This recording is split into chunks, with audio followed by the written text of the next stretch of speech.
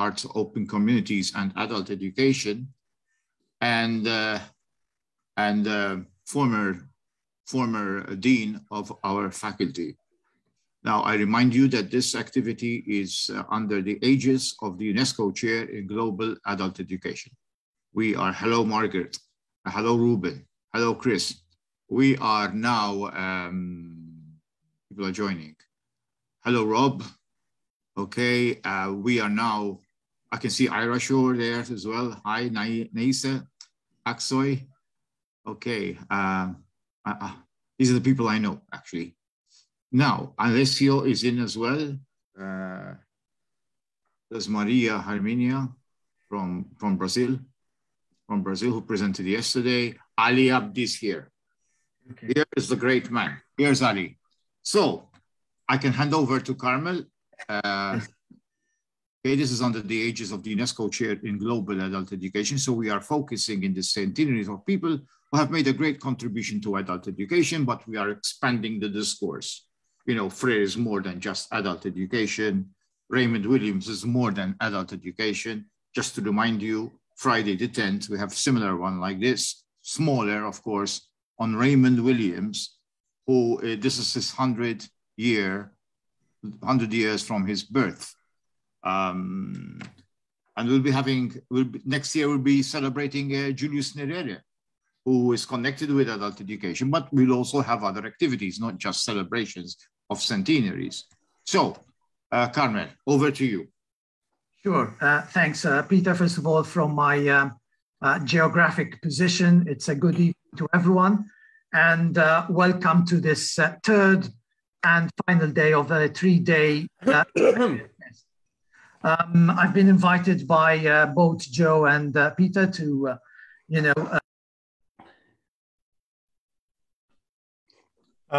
Carmel, you switched off your microphone. So I've been invited by both Joe and Peter to chair this first session of the third day under the banner of political, pedagogical approaches, concepts, and philosophies. I, of course, accepted Peter and Joe's, invitation with gladness for two reasons. First of all, the four, speakers who would be speaking under this banner are all persons I highly respect and highly regard. And of course, secondly, because they've all inspired me in my 34-year journey as an educator, as an administrator, as an activist, and of course, as an academic. The first speaker of this evening is Ali Abdi. Ali Abdi is Professor of Social Development Education in the Department of Educational Studies at the University of British Columbia in Vancouver. His research interests, range from citizenship and human rights education to international development education, multicentric philosophies and methodologies of education, post-colonial studies in education, social and cultural foundations of education. Ali Abdi's presentation this evening is entitled, the onto-epistemological and pedagogical intersections of Freirean and Ubuntu philosophies of education. And of course, with a lot of epistemological humility, Ali, I dare say that this is a presentation about the intersection of Freire's claim that, the ontological vocation of all human beings is to become more human. That's, Freire's side. And on the other side, there's the Ubuntu philosophy with the idea that the ultimate goal should be to become a full person, a real self, or a genuine human being. And I see a lot of intersection, between these two, ideas. But it's up to you, Ali, to elaborate on this intersection. Ali. Thank you so much, Carmel. I really very happy. I'm very happy to see a lot of colleagues like Carmel, and want to again thank you, Peter, and also other colleagues who are from other places And it's really, really wonderful to participate in this. I also want to thank Peter and also Donaldo, who will be speaking, for giving me the opportunity to speak first today, because I have to rush about 30-40 minutes from now to a PhD defense, which, as you know, the world is now working in ways and intersections that's a little bit complicated. So you are called upon something that it not have been on your plate, and sometimes you have to respond. So I will try to take the 15 minutes and not go beyond it as much as I can. I am one of those people who, as a graduate student long ago in Montreal, read Pedagogy of the Oppressed. And as remarkably the case is now, and without any much changes, I was impressed by not only by the message that Freire was sharing in that book, but by the terminology, the construction of the expressive style that he was conveying, and so on and so forth. And I felt a sense of connection immediately. And interestingly, when I ask students, the ones who are in my classes now, in 2021, what is this unique connection that you are so much excited about this? They express the same thing. They say that this is actually more or less what I feel this moment, what I think about the world, how I see education, how I see human rights, how I see epistemic and ontological liberation, and so on and so forth. So with that, and with that incredible consistency of the power of the message of Freire from 1960s to now, I would say the following. With remarkable consistency, Freire's work from the pedagogy of the oppressed to his posthumously published Pedagogy of Indignation widely engages active and effective perspectivists that centrally in both discursive and multi-level instructional terms conveys the importance of our interactions in the context of his social, the cultural, the political, and by extension, the economic. With that, Freire's work actually situates people's lives, needs, and expectations in a way that's immediate, that is conceptual, that is analytical, that is critical.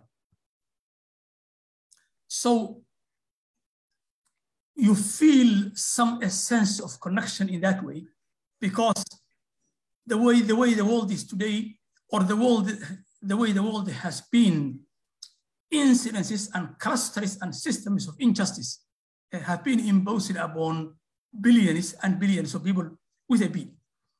And it is actually through Freire's thought clusters conveyed in a language that seems to connect so well with the person who is receiving that message, that also connectively explains for me his overall connection with African Ubuntu philosophies of life and Ubuntu philosophies of education. In African traditional Ubuntu philosophies of life and education, the circularly connected nature of the social with the communal learning and pedagogical designs, operations, and outcomes are also time-space punctuated. These are also continuous throughout life, and they fit in a semicircular format with our current understanding of what we may call lifelong education, global adult education, continuing education, and so on and so forth. As such, the epistemic as well as the epistemological relationship between Freirean and Ubuntuan philosophies of education should be both thickly attached to the process of humanization, which in manners that could be more interstitial than otherwise, bring together these active perspectives and practices of being, living, learning, and teaching. In their most generalized renderings and prospects, Ubuntu philosophies, with their cultural situatedness and utilities, note, advance the interhuman between humanist notion and practice of comprehensively seeing our humanity through the humanity of the other. I'm taking that actually expression directly from Archbishop Desmond Tutu, meaning that in feelings, needs, behaviors, and outcomes, we are the person who is to us the other. So how do we actually understand that context and connect ourselves to that interestingly, humanistically interconnected or interconnecting space? As such, perhaps the thickest ideational and practical connection is between Freirean and Ubuntu philosophies is their commitment is to inclusive humanization and horizontal liberation intentions and commitments. So with that understanding and just general background, how do we then situate and currently see this at this centennial moment? So I would say that Freire's system shaking works, not shattering yet, but system shaking works are not only as important as ever, but with impressive, forceful temporal inertia, maybe even more popular in some spaces and in some contexts, and based on our needs now than before. In informally chatting with colleagues at different universities, for example, in Canada and elsewhere, I see how Freire's work seems to be referenced and discussed probably as much as ever, if not more. And how do we understand that? How do we read that? How do we react to that? Yes, that's great and wonderful. But as some of the discussions I had also indicated, there is also the potential and widespread sometimes, and less than practical admiration plus readings of his work, especially his pedagogy of the oppressed, and it is conceptually and thematically embedded constructive / perspective of conscientization or conscientious assault. Now, conscientization sounds nice. It just sounds good when you say it. And in many cases, actually, people have been running around with it because it's just something that looks novel and even exotic, and to an extent. I do remember, by the way, reading a work by Margaret Lefkowitz about 20 years ago, who said actually that the translation of conscientious assault to conscientization is not right. It's actually, she said, it's not actually complete. Yeah, and actually the one that will be closer to that will be, she used the French expression, I think, brise de conscience, in the sense that she said, by the way the Anglo-speaking world uses conscientization, actually, they are more or less practicalizing the point without necessarily understanding the deeper ontological connections of conscientious assault. So there is, the admiration has to be taken with a tiny, I think, ounce of suspicion, in the sense that sometimes people actually may not fully comprehend what the intentions are, but may just say, okay, this sounds good, it sounds great, and everybody's talking about conscientization. I think it's something to talk about and something to understand. But I think the admiration and the locatedness of it also says a lot about, especially for those of us who need to read more of Freire's work.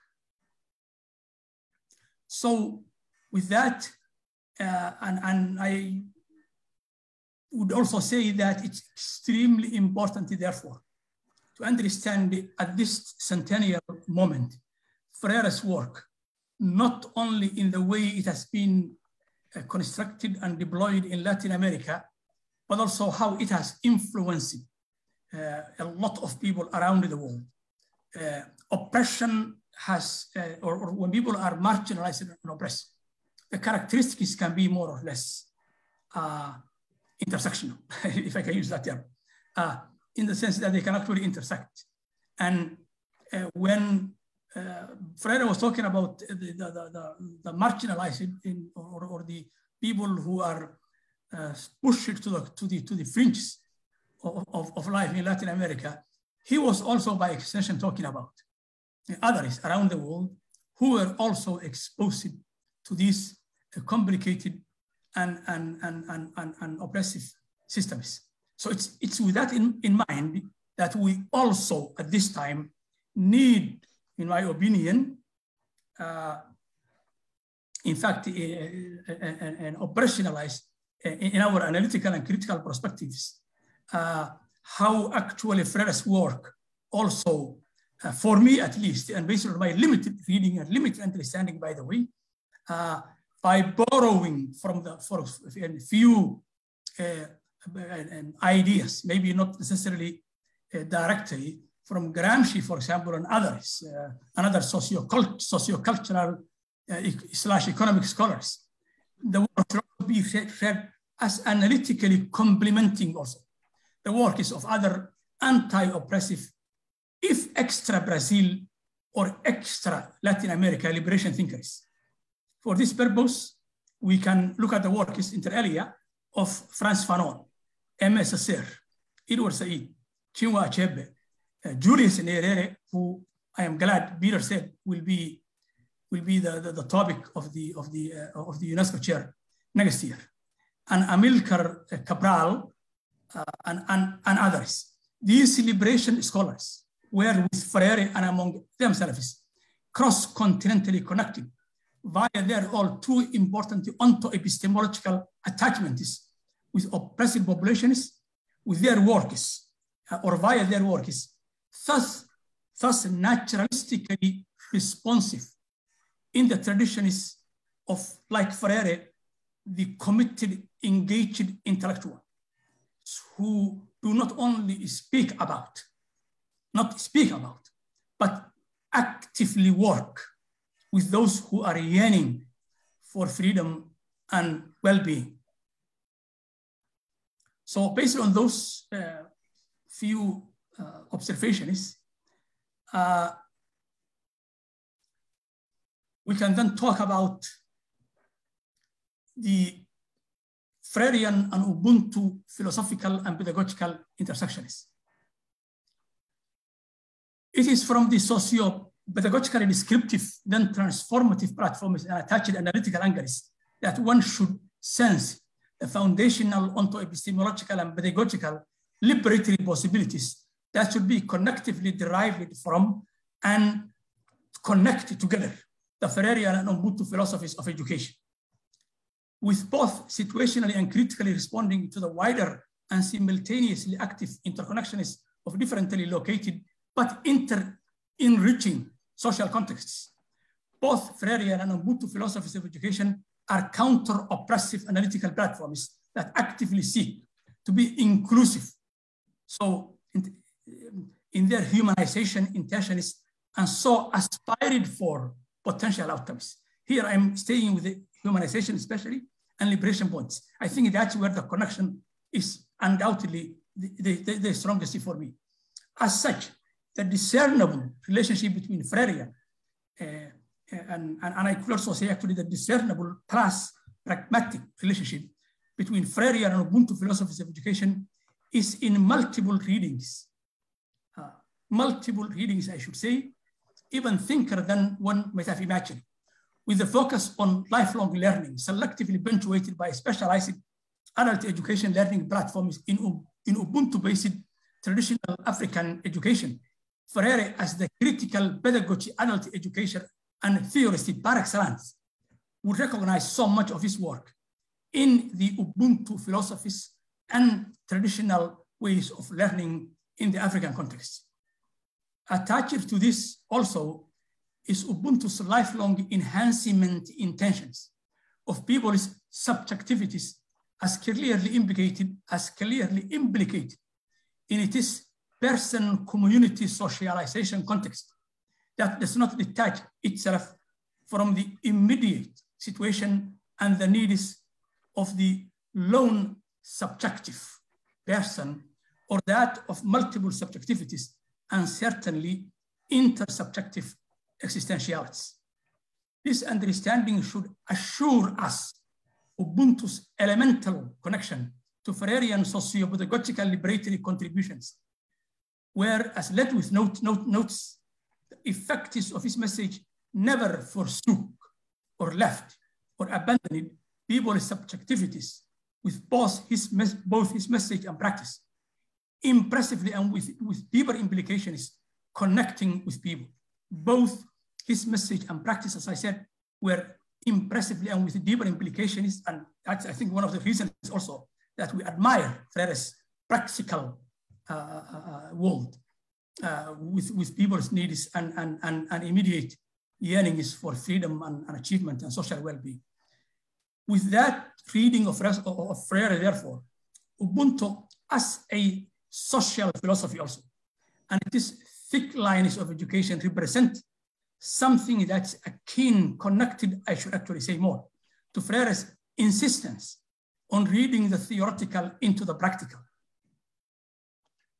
Reading the theoretical into the practical, thus not disavowing, actually capable of acquiring some entitlement to the practical, that African Ubuntu philosophies of education can make a claim on the practical.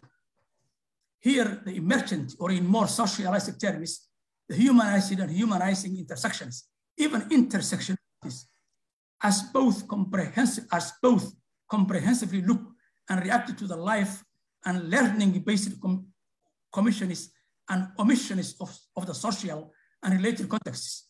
The existentially ingrained responsive potentialities of Freirean and Ubuntu philosophies of education should not be missing.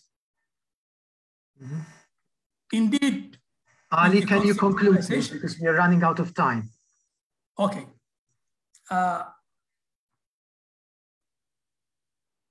Let me just paragraph then.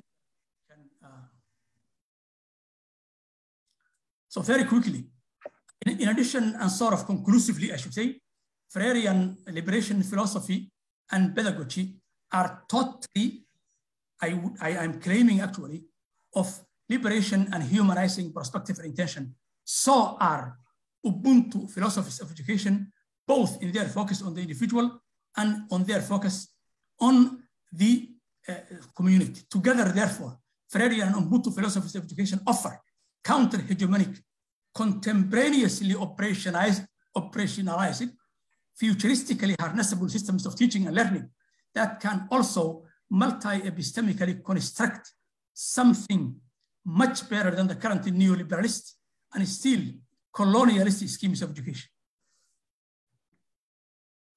Thank you, Ali. I know you have to go, so perhaps we will take one or two questions before we move on to Donaldo Macedo questions or comments or reflections from the group. Questions, statements, reflections. Margaret, yes, Margaret. I'd like to say thank you, Ali. This really spoke to my heart. And I'm just so interested in what you've got to say about the intersections. I spoke on feminist intersectionality yesterday, and the links with becoming fully human. Yeah. I think keeping it brief, because I know we've got to, there's much I'd like to open out here. But I think that what I'd like to say most of all is three-dimensional thinking, which is what we need for intersectionality, and we repeatedly talk about it,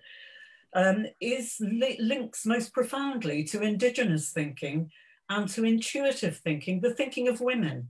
And I speak for women because I always find myself in the minority. I'm listening to the wisdom of so many men that contribute to us. Where are the women thinkers? In an age when misogyny and violence against women is becoming just totally unacceptable and women are rising. So that's the backdrop to what I'm saying.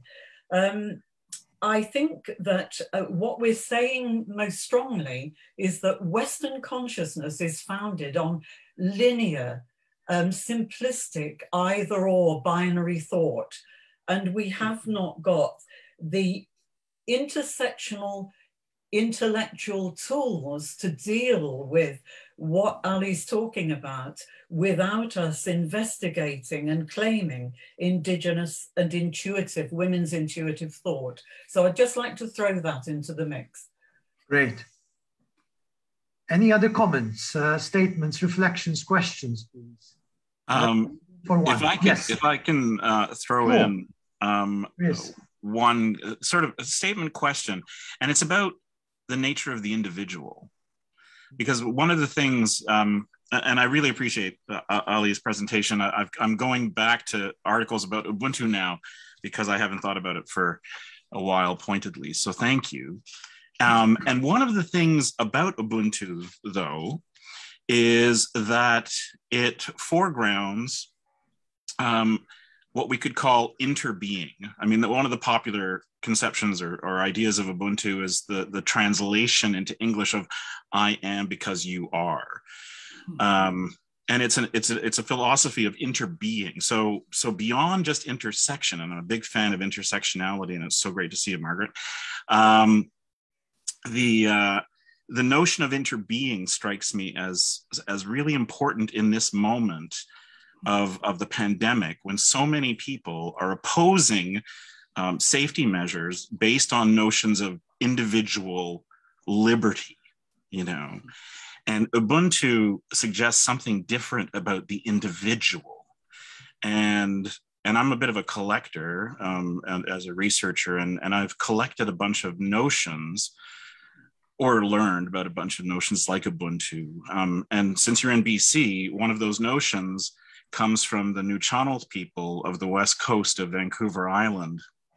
My son is a member of the Nuu-chah-nulth First Nation, and they have a notion called Hishuk Isht-sawak, and that translates as all things are one and interconnected, very similar to Ubuntu. And amongst, as apropos of Margaret's comment about Indigenous ways of knowing, there are many Indigenous terms around the world that are equivalent or related to Ubuntu, from the notion of the Ganma amongst the Yolngu in northeast Australia, or Mitakuye Oyasin amongst the Lakota in what is today the United States.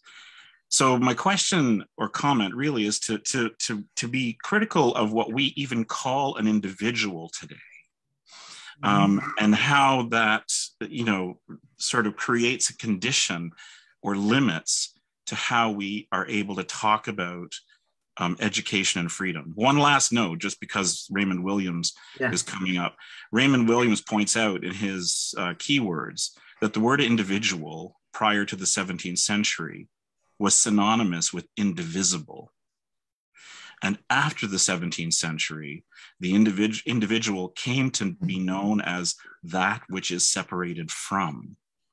So Ubuntu seems to me to challenge that, and is a wonderful thing to connect with Freire's work. Great, thanks, Chris. Thanks, Ali. I should like to thank you profusely for bringing in so much decolonized knowledge into the equation, into the fore. And good luck with the rest of your day.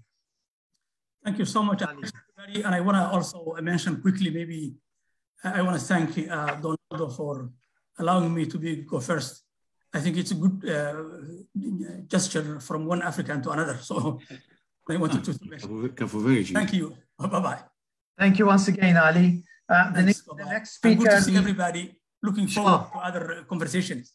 Thank you.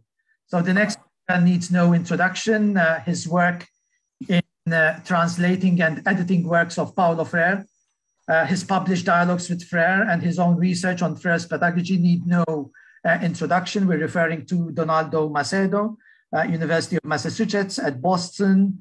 And his presentation today is entitled Freire's Use of Boniteza as a Political Act. I understand that Boniteza refers to beauty. Donaldo. Thank you very much. Congratulations, Ali. We didn't prepare or coordinate our speeches, but we coincide in many ways, maybe because we are both Africans. But one of the things that struck me in his speech is the role of language and how Freire uses language, you know, with efficiency and effectiveness. And also Freire's refusal till many, many, many years after the proposal of conscientization to have it translated into English for a number of reasons. The one being that he says, you know, he's forced, so he has accepted the use of stress, and he uses it all the time. I'm stressed, estou pressado. And then why not Americans or English speakers try to struggle with conscientization, not as a literal translation, but what he had in mind is precisely what Ali mentioned. Conscientization means so much more than the translation of conscientizations happens to be. Third, I feel I'm going to be a little bit critical, what I call pseudo Freudians, because, you know, the lack of the individuals or current philosophies, ideas that made Freire who he became. You can't understand Freire without understanding Fanon. We cannot understand Freire without understanding Memmi. You cannot understand Freire without understanding Césaire.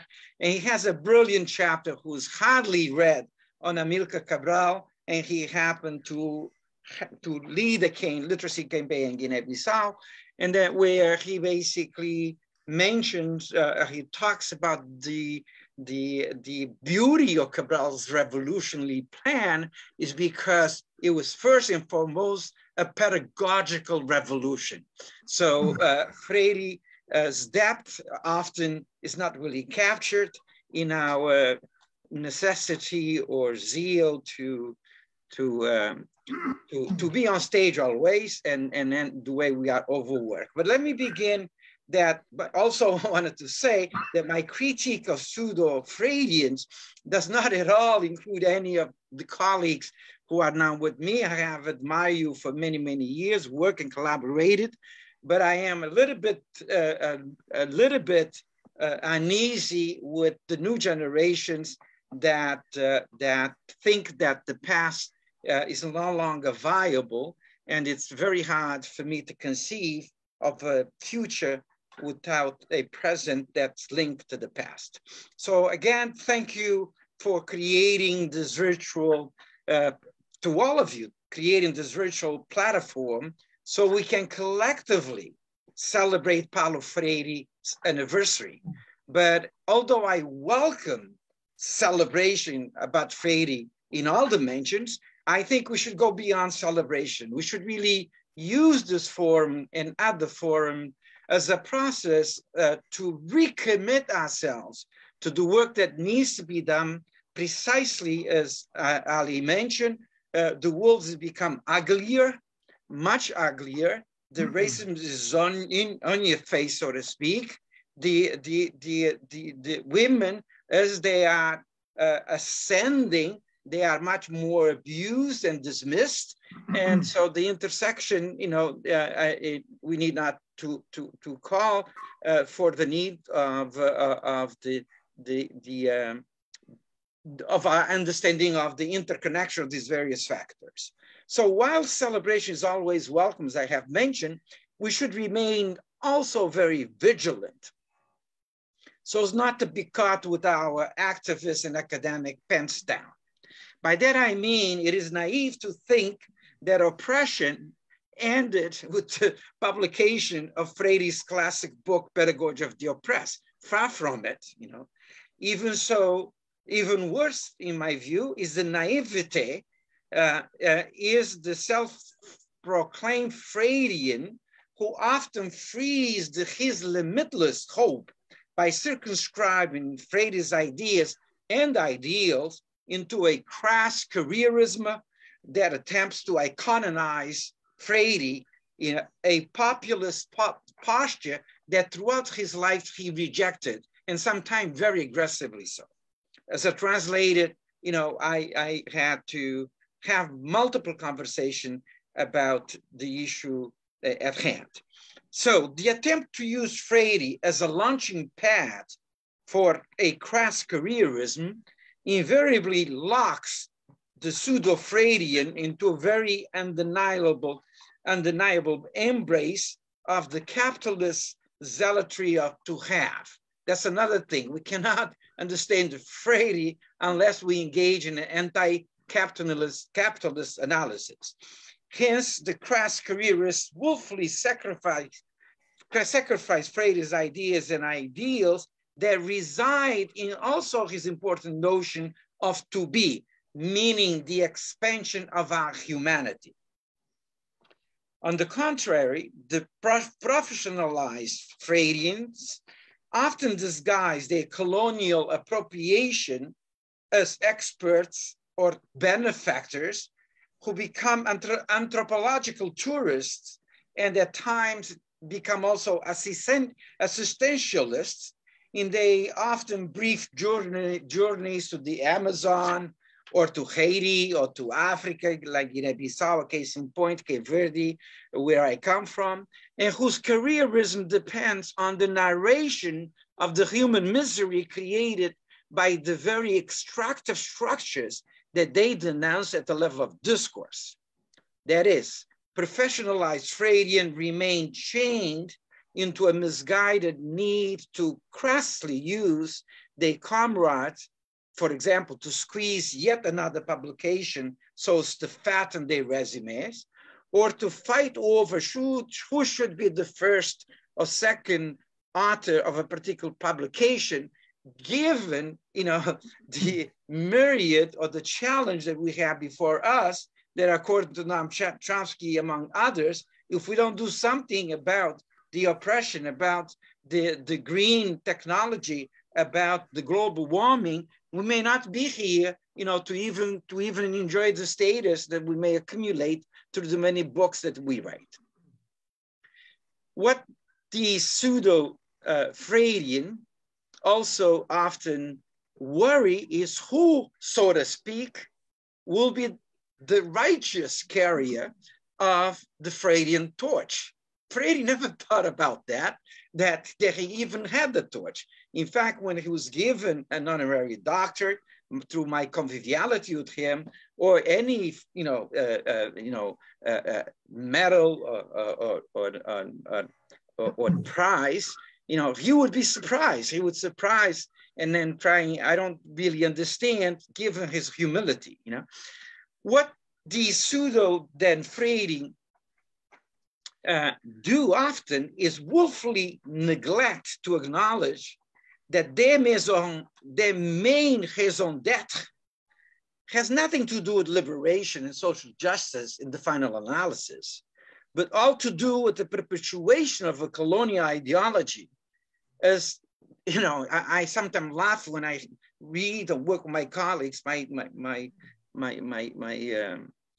my trainees in the English department deal with my colleagues that are trying to push into my throat that we are in the post-colonialism, where in my country and many African countries, we continue to feel, the chains of colonialism, So, but moving from that, the colonial ideology needs to be really linked to those, for example, who are, eagerly go to Haiti to collect data for their PhD dissertation, while making sure that they enjoy the comfort and security of having to stay or wanting to stay in five-star hotels. While Haitian children, intensify, their hunger as they search for cookies made out of dirt in order to fool their stomach that, the hunger that ravaged their emaciated body has at least momentarily disappeared or passed. True Freireans are those like Nita Freire, you, my colleagues in front of me, Henry Giroux, among a handful of others, organic intellectuals and activists. The publication of pedagogy of the oppressed should never be viewed as an end of oppression, as the arrival of democracy in multiple nations of the world does not guarantee the end of authoritarianism. The current race for far-right ideology that we are witnessing all over the world, does not guarantee, that, democracy is not in peril, Furthermore, they represent ways in which we bear witness, to Freire's counsel, the importance of vigilance of those of us who care about social justice, equality, as part and parcel, that those things become part and parcel of any struggle for emancipation, to the extent that there is no liberation without vigilance. And in my view, there is no democracy without conscientization, in the current translation. As Nita Freire amply has shown, Freire's brilliance lies not in his reading methods, in teaching in 24 hours. He never really thought about that, but in his love for language, and in particular the Portuguese syntax, which makes him extremely difficult to translate, but extremely rewarding to do so as well. Consequently, Freire understood the need to go beyond the intellectualist, not intellectual, the intellectualist verbosity, and select terms from the people language with whom he could engage in fruitful journey toward a world, as he often said, that is more round, more just, and more humane. One such as Nita Freire has brought recently to our attention is the loving yet profound word that crosses all classes, gender, and racial barriers. The oppressed, with whom Freire worked in the Northeast Brazil, and from whom and with whom he engaged in a constant co-learning process, that led to a more rigorous reading of the world, had no problem whatsoever understanding the term boniteza, meaning beautifulness, which is basically our ontological vocation in Freire's view. Then, as a point of departure, the meaning sharing with people who had been forbidden to read the word, Freire could more easily juxtapose boniteza with its antonym, feiura, meaning ugliness. This obvious distinction enabled then Freire to make his classic point that as humans, we are all ontologically wired to the beautifulness of equality, justice, and humanity. By the same token, the conscientization imbued in boniteza applied to all people across borders, across boundaries, that it became less difficult for the oppressed to cut the colonial chain around a mind which had been inculcated with false notions of their, or meaning in my case as an African, of our inferiority, our savageness, and our inhumanity, and our incapacity to learn. I remember one colleague once very pissed at my pronouncements of anti-colonialism in the way we teach literature. And he says, Donaldo, you get it wrong. All we were trying to do is to teach these kids, meaning African Americans, how to learn. These kids had no problem every day dodging bullets so they can get to the classroom. So this is the type of issues that I think that I would like to open for discussion with you and those who are listening to us. Then for me, a critical discussion of Freire's use of boniteza, meaning beautifulness, as an expression of love, hope, also aesthetics, constitute also, as much a political act that denounce any and all oppressive forms and acts designed to deny those who have been profiled as other the right to experience what it means to be fully human. And as he said also, to be fully more human. In this usual preoccupation to create pedagogical spaces to enhance conscientization, Freire used Boniteza's antonym, feiura, meaning ugliness, to, on one hand, highlight humanity's endowment from nature, the nature, boniteza, and on the other hand, he brilliantly used its antonym, feiura, as the diametric opposite whose major role is the hollowing out of our humanity. As such, feiura invariably must trigger its aggressive needed denouncement, which the very act of denouncing ugliness becomes, on the other hand, an act of beautifulness, meaning boniteza. So thus they are in dialectical relationship. Hence, boniteza and feiura, as I had mentioned, must be always viewed dialectically, in that Freire genially, as he does often with language and thinking, juggles these words and terms in order to facilitate the necessary political clarity that must be achieved in the process of conscientization.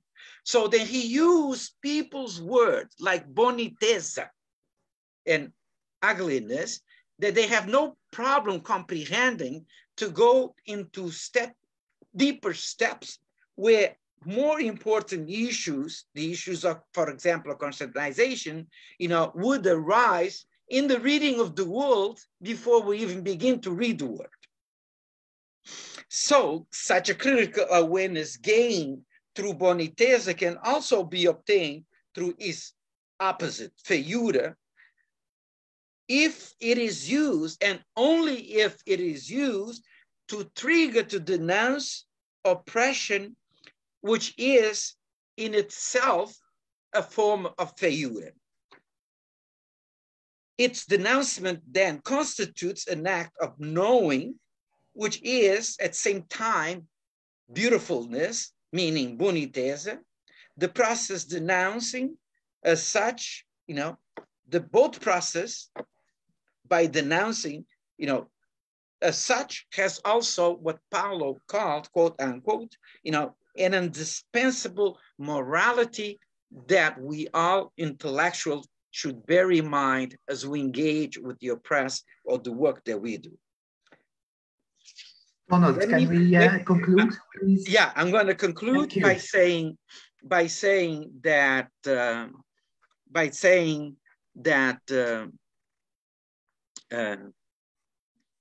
visiting Haiti, for example, and the Amazon as anthropological tourist never puts an end to human misery, from which pseudo-Freudians benefit sometimes, given their complicity with the very colonial structures of oppression that they sometimes biasedly curate in their books, but do nothing actively to change the condition of those who live in their human misery.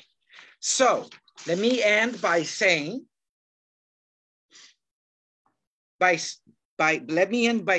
and by reiterating that to be Freudian, or at least to be truly Freudian, as we strive to be, is to live Freudianly.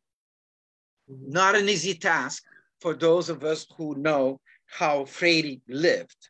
That is, we need to critically acknowledge that there is no autonomy without humility, that there is no equality without the necessary, and either underline, without the necessary suicide of competitiveness, greed for material accumulation, the best of the world, as well as professional status, and there is no boniteza, beautifulness of solidarity without the generosity of heart in sharing without having to always do the necessary cost analysis.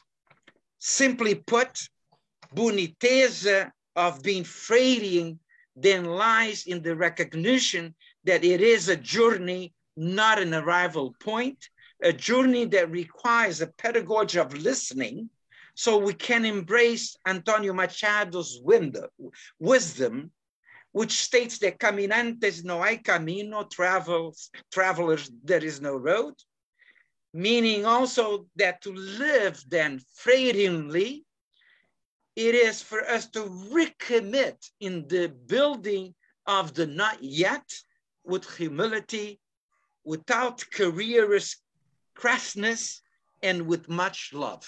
Obrigado and thank you. Thank you, Donaldo. Perhaps we will spend some time, reflecting on your presentation. Let me perhaps share a reflection with you. I mean, in the act of knowing, and this has been my personal experience, there is a lot of pain. The act of knowing can lead to depression, can lead to suicide, can lead to conflict. So would you agree with me that there is ugliness in beauty, in beautifulness? Yes, that's why he never used beautifulness without also dealing. We're talking in 15 minutes, but a book just came out that Lila put together on boniteza that addressed specifically your point. Yes, the idea with Freire is the openness to not shut down conversation dialogue, the openness to entertain that in boniteza, also in ugliness, you can have these other issues that are necessary to be understood, but what must be done always is to develop the convergent model that links to other ideas of before, Fanon and others, and Gramsci's and others, with us and the future generation that not everybody, but that tend to think that they just discovered Freire and that those know best. But you're absolutely on the money. I agree with you. And the other question would be, Donaldo, from my point of view, by constructing the other as pseudo, isn't that an act of, shutting conversation with the other? I'm not so sure, because at a certain point you have to name it. I'm not so sure that we are all Freirean in the same understanding and in the same commitment.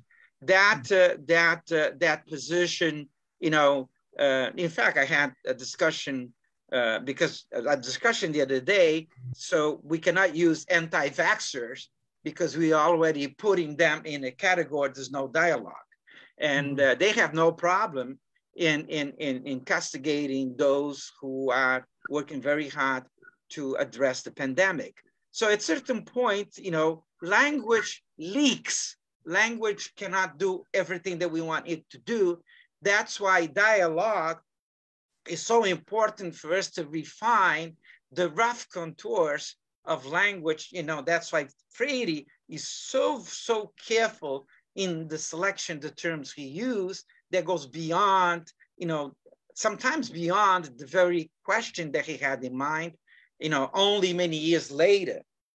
As a translator of Freire for over 17 years, I didn't pay much attention, not the way I'm doing right now, to the notion boniteza, but now it has allowed me to immerse myself into the world of Freire, a world that I translated, but I didn't really apprehend in a manner that I should apprehend.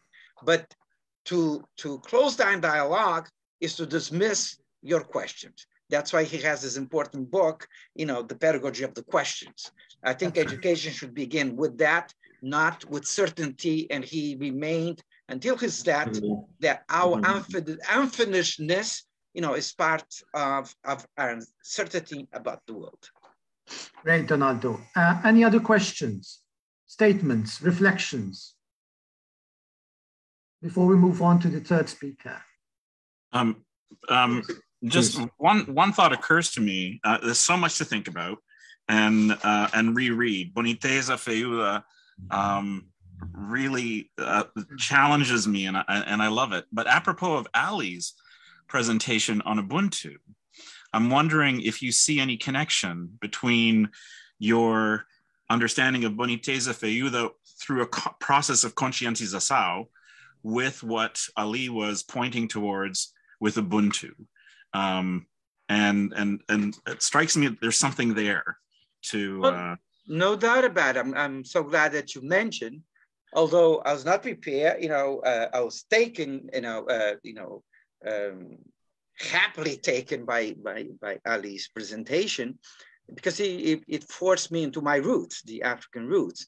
And also that's the admiration that Paulo had, not only with various, what he would call wise men in Africa, and those who wrote like Fanon and others, you see.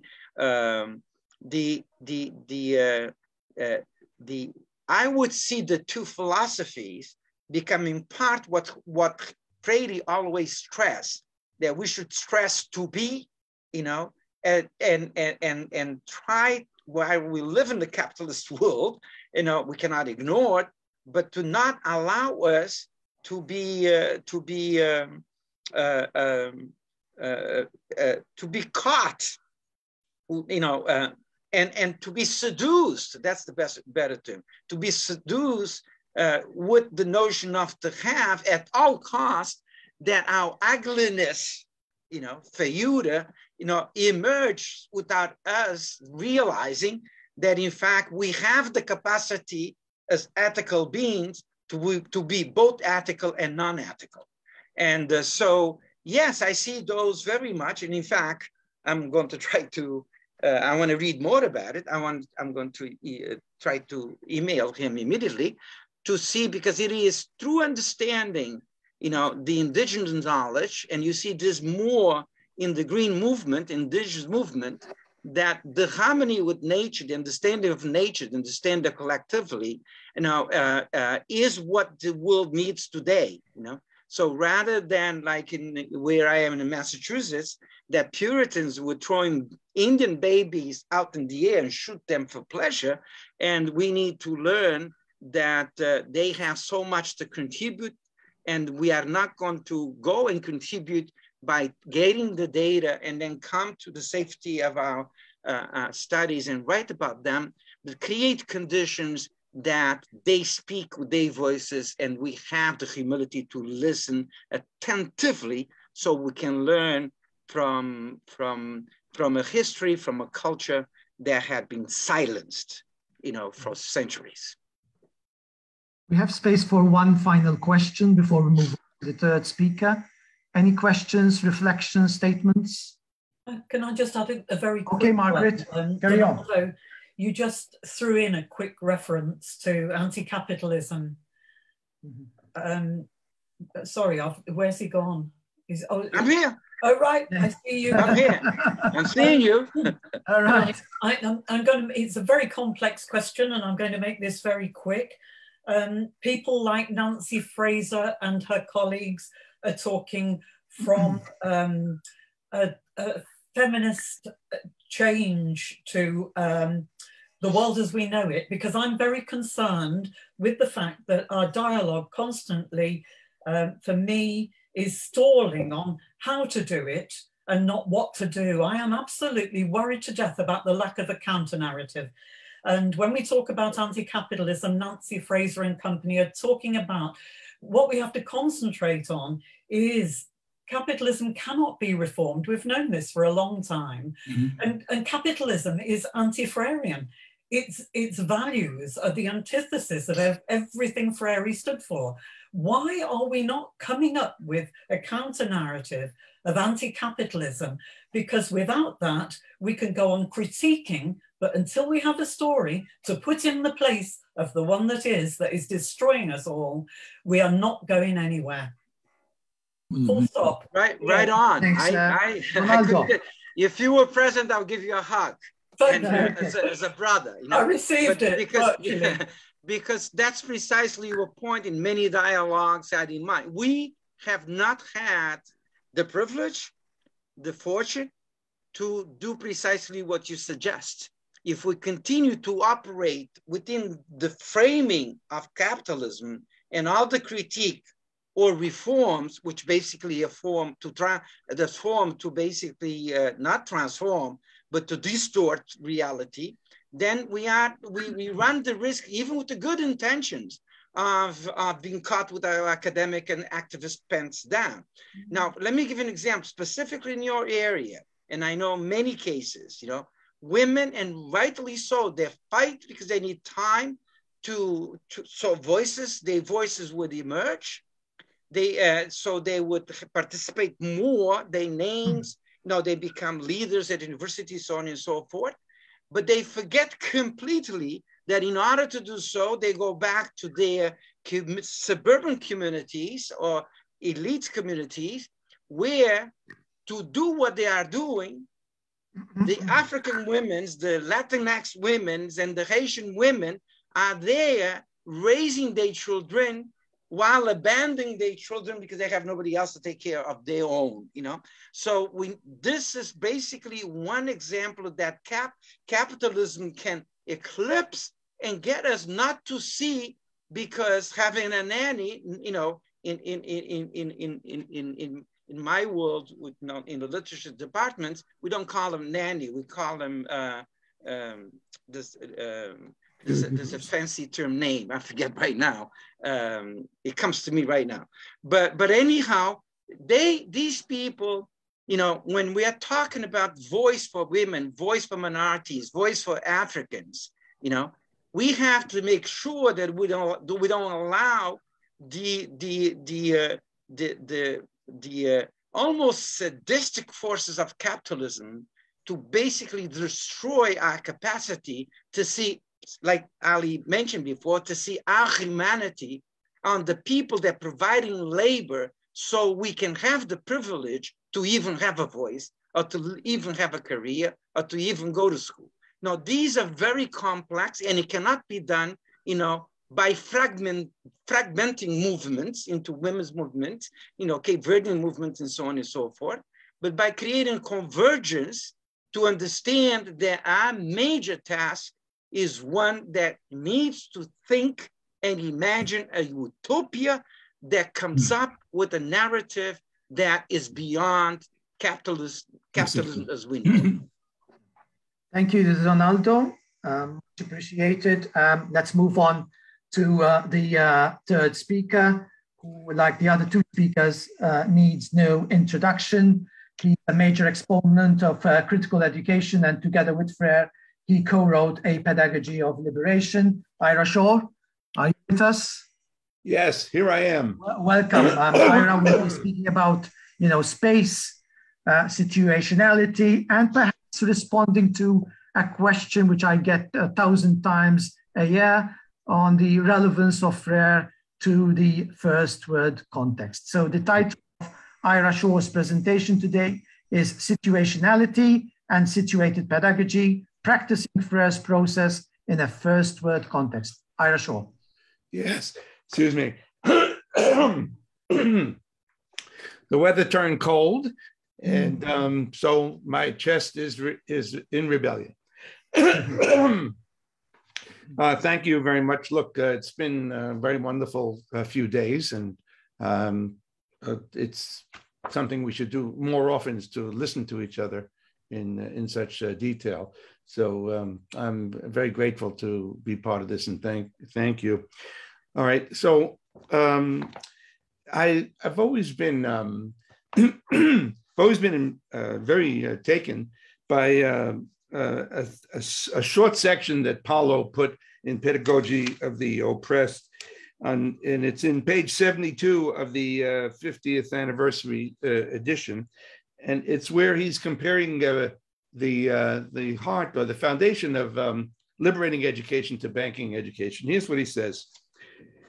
He says, in the banking concept of education, knowledge is a gift bestowed by those who consider themselves knowledgeable upon those whom they consider to know nothing.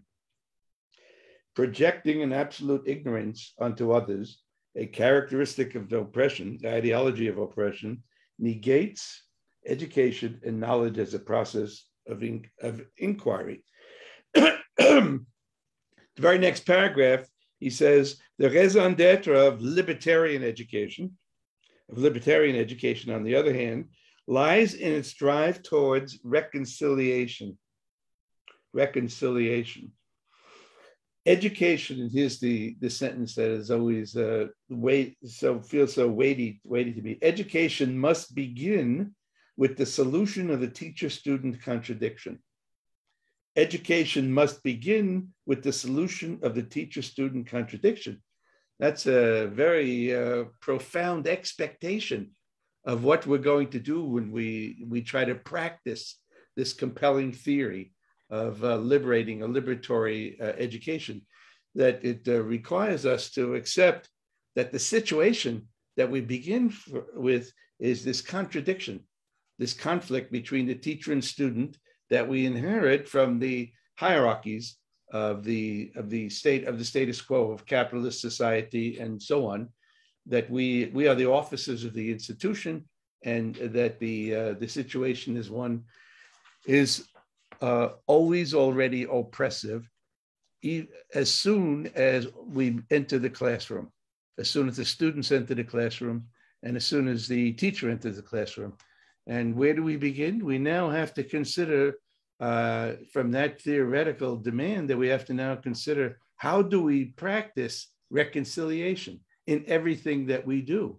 Consider how detailed, how granular pedagogy is. Pedagogy is where do you sit in the classroom, or who has the right to speak first, who has the right to write on the blackboard, and so on, who must raise their hand. I could go on, but you know that the institutional pedagogy in formal education is extremely granular. And now if we take this prime principle from Paulo seriously, we have to say that our job is to initiate reconciliation that reverses the teacher-student contradiction and so on. So this has always bedeviled me in the 50 years of teaching that I've been underway, because the theory seems very profound. And I keep asking myself, all right, I have to now examine every aspect of curriculum, every aspect of the syllabus, of the lesson plan, and all the social relations of the classroom, because what's going on is that, as Pierre Bourdieu insisted, that schooling is one of the prime, formal education is one of the prime institutions of the habitus, as he called it, the habitus, the experience of everyday life through which we are socially constructed as the human beings we become. So I accept now that when I enter the classroom, more or less the whole protocol of that practice is part of a habitus of subordination and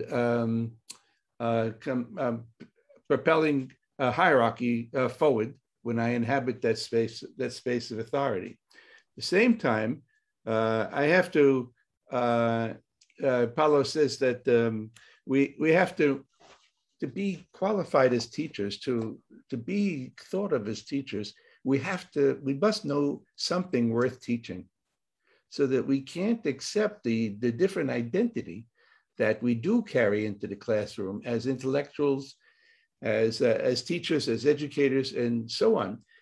And so that the difference, that there is no question that there's a profound difference between the teacher and the students.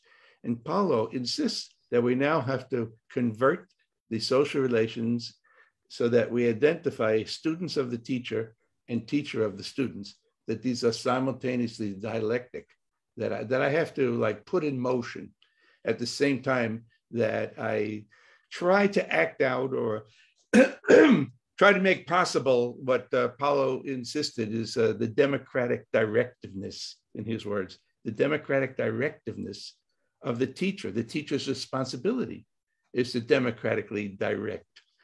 And so it's appeared to me over the last 50 years that I'm trying to own authority at the same time that I'm trying to distribute it, which is a contradiction of teaching, of pedagogy, that is not easy to navigate, that I have to present myself as somebody who has something worth teaching and who knows a process that is very, very valuable. And at the same time, I have to authorize and instill in students their desire to take charge and to own the process and take responsibility for their own learning. I have found this for 50 years very difficult, and that it required from me as I say, often a tolerance for risk, because I'm often making mistakes and I pursue something that doesn't work out. And it also requires from me an openness to experiment as well as how should I put it, that I'm not afraid to look uncertain at a certain moments. I call these, when I write, the phrase I use is that these are the discomforts of democracy. That when we make this transition from the current society of capitalism and male supremacy and white supremacy and homophobic heteronormativity, you know what I'm talking about.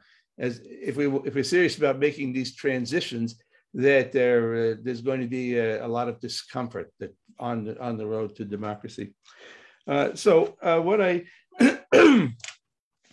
because time is short, I picked out two other excerpts from Paulo's work that I wanted to read, but time is too short and it's too dense, and I hope you'll forgive me. I'll just tell you where they are. They're on page 109 in this same 50th anniversary edition, where he talks specifically how we must understand human beings. Human beings are in a situation, and unless we question and invite reflection and critical reflection, we can't get out of that situation that we're in.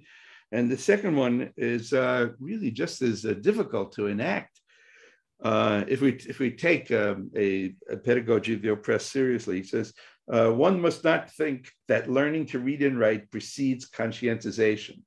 That is that there's such a powerful sense among educators that we all come out of professional programs which help alienate us from our students, but that we think, okay, look, what you're trying to do, the questions you're asking, the problems you're posing, the activities you're suggesting, and so on. It is a radical activity system that does offer us a chance to do something different. But look, my students they don't even write. They don't know punctuation. They don't know subject-verb agreement. They don't know how to paragraph. They don't know what a footnote is. I could go on, and they can't read a paragraph and tell me back what the paragraph said. So the first thing we have to do is teach these kind of tasks, teach people how to write.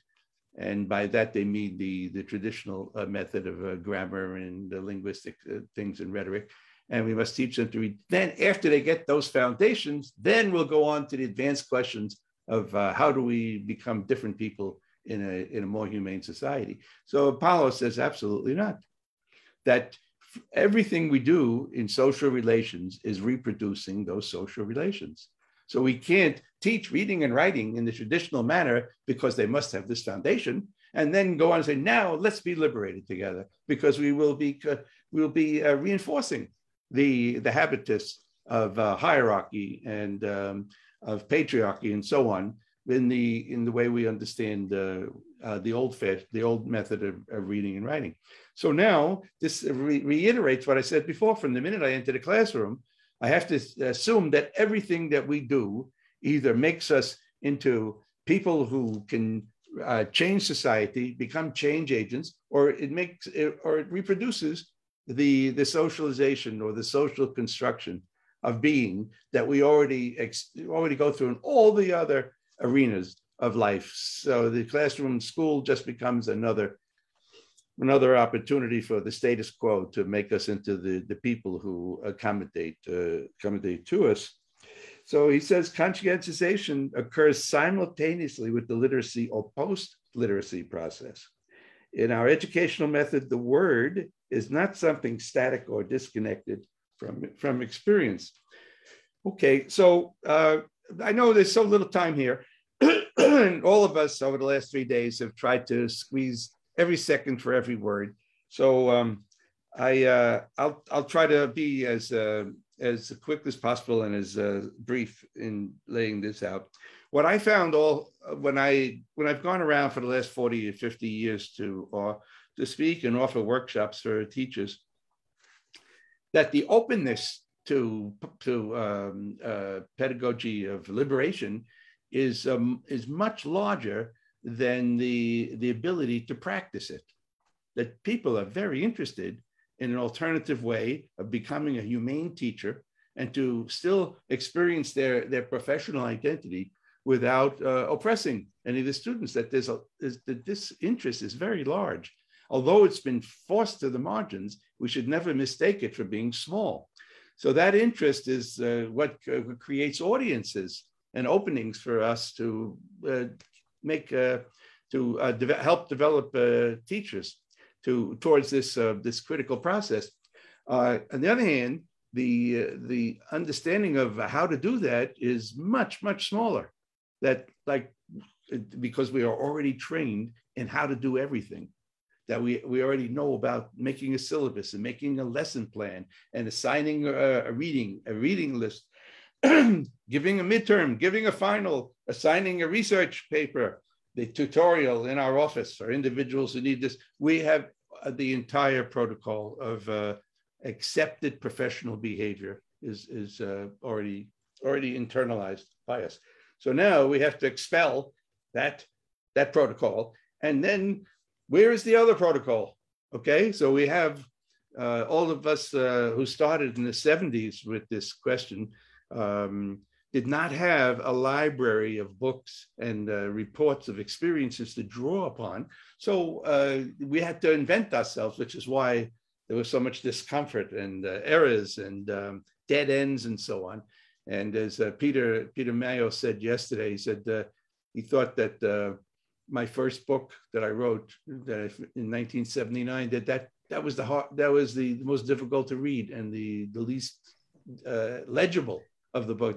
That I got better at writing about it as I wrote more books, and I think he's right. And I think that I didn't understand what I was doing, and I think that's a good place to go to see confusion and disturbance and the struggle to teach myself what I was trying to do. And as I aged and got older, I think, and I also worked a number of years with Paulo and traveled with him and listened to other folks speaking, that I began to get clearer on what is this all about. Now that opportunity is such great good fortune that we have to remember as projectors of this Freirean tradition, this liberatory education, that it's just generally not available to almost everyone who is in the field who wants to become this kind of educator.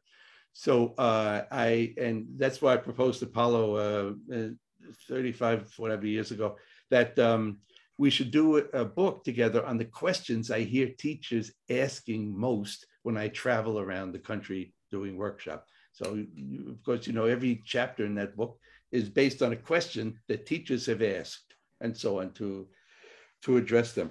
So what I found myself needing to do is to find some memes that were, or phrases that told us two different things. First, what kind of person are we trying to become when we enter the classroom and assume the responsibility of professional educator, an officer of the institution in a formal schooling, and having to live with the requirements and the mandates and the restrictions and the limit situations of a formal institution where most of the teachers are.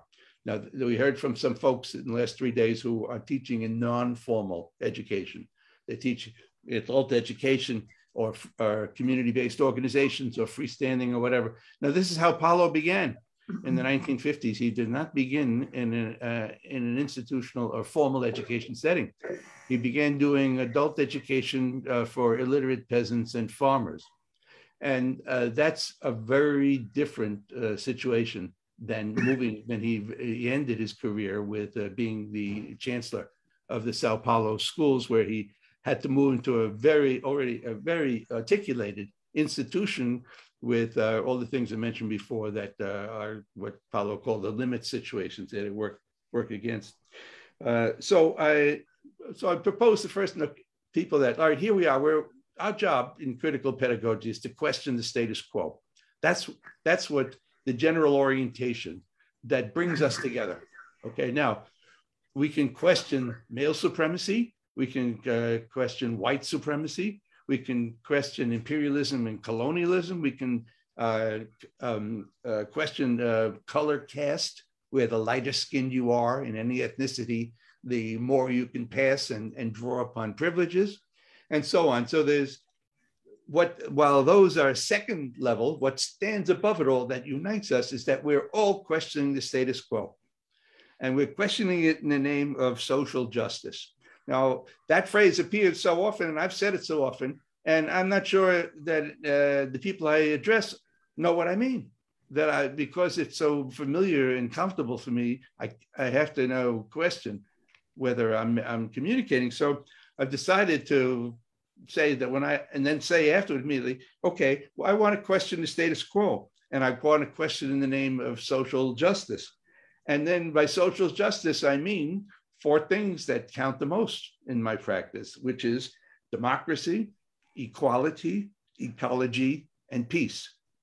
Those are the 4 orientations that, as I go downward from what philosophers call levels of generalization, that the highest level of generalization, we call it critical pedagogy. The next level, we say it's questioning the status quo. Now, all these are continue to be abstractions. So eventually, as I go down the levels of generalization, I have to reach concrete practice in the classroom Monday morning. You see what's going on? But I have to start at the highest level so that all of us coming from all these countries we're speaking from, and we're speaking from as feminist partisans against male supremacy and as folks who oppose white supremacy, we have to begin to identify and appreciate what brings us together as the highest levels of extraction, and then keep going down to observe each of our practices when we go to work. We take a mass practice to this ugly society, all the ugly societies that we live in, all the oligarchies. But that mass practice at the very bottom, where the rubber hits the road, it comes down from something higher up where we say, a more beautiful world is possible. And we all want it. And so we're doing critical pedagogy to question the status quo because it's ugly and cruel and unfair and unequal and so on. And then we're going to do this and this. So we do, I say, democracy, equality, ecology, and peace. And those 4 orientations enable me to combat racism, sexism, corporate hegemony, homophobia, and so on, because these are all the divisions that create inequality and no democratic rights for very large groups that are subordinated. Okay. Ira, can we conclude, please? What's that? Can we conclude, please? Yes, let's conclude. So equality and peace need no explanation. All right. Now, so let me move down to the last concluding remark. Thank you very much. Okay. So when we reach the bottom where we're going to practice, there are 2 foundational questions of educators. And those foundational questions are, where does subject matter come from? And the second one is, what do we do with it? So in those 2 questions, we have an enormous categories of schooling contained. That is, what are we teaching about? What are the contents and subject matters?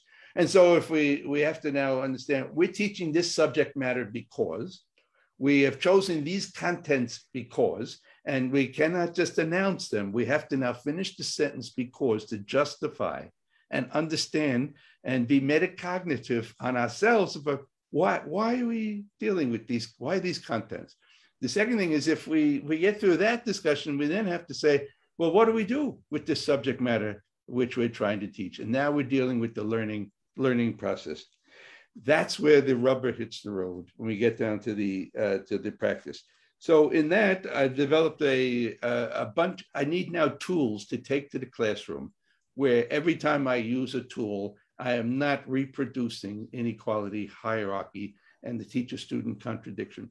And because I only have 15 minutes today, I have all the tools sitting right here, but there is absolutely no time for me to demonstrate the tools and explain to you what I hope they accomplish. Thank you very much. I'm very grateful that you would listen to me for this long. Thank you. Thank you, Ira. Of course, we can take a couple of questions here, statements or reflections before we move on to the 4th speaker.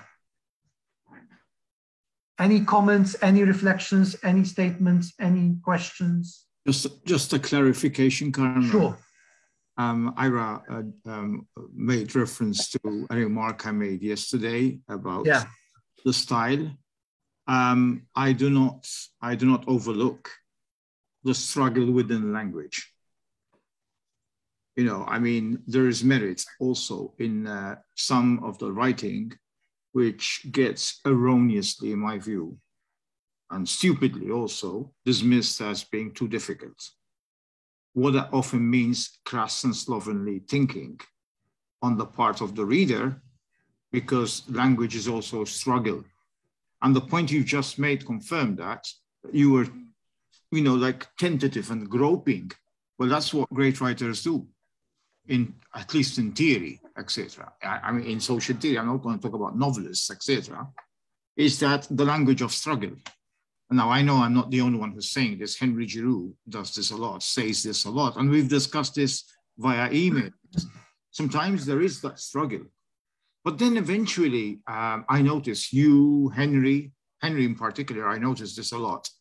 The language gets more, how should I put it, incisive. Incisive, that for sure. Incisive.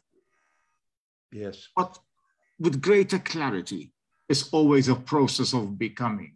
You know, you feel less insecure, less contradictory, as Paulo would put it. But it becomes like that. I think Henry's writing, for example, compared to the erudites, I don't know how you pronounce that, Theory and Resistance, which for many people seems to be the only book they've read by him, if they have read it, okay? And they keep judging him today by that book. You look at his later work, his entire oeuvre, there is an evolution of ideas, which what every good writer has. You also have the changes in the language.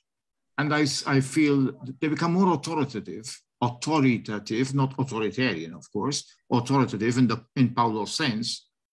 But at the same time, one appreciates where you started, the language of struggle, language born in struggle. So some people confuse that. Okay, so I mean, that's the point. I just wanted to clarify that. Great. Thank you. Thanks, Peter. Any other comments, please? There's Donaldo, there's Chris. Start with Donaldo.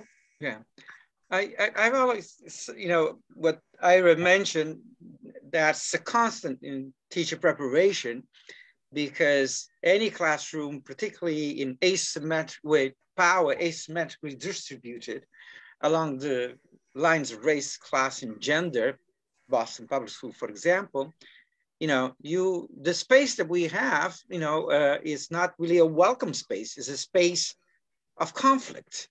So conflict resolution will be part and parcel of how do we basically, you know, transcend, you know, something that could lead to cynicism. You know, they're saying, you know, good teacher in 3 years, they leave. Or we begin to understand, I think one of the fundamental things that Paulo, you know, at least share with his readers and those who wanted to listen and read him, is that there's always a violence that precedes, you know, the classroom context. We need to understand why the conflict, where the conflict comes from, what conflict against what, for whom, and against whom.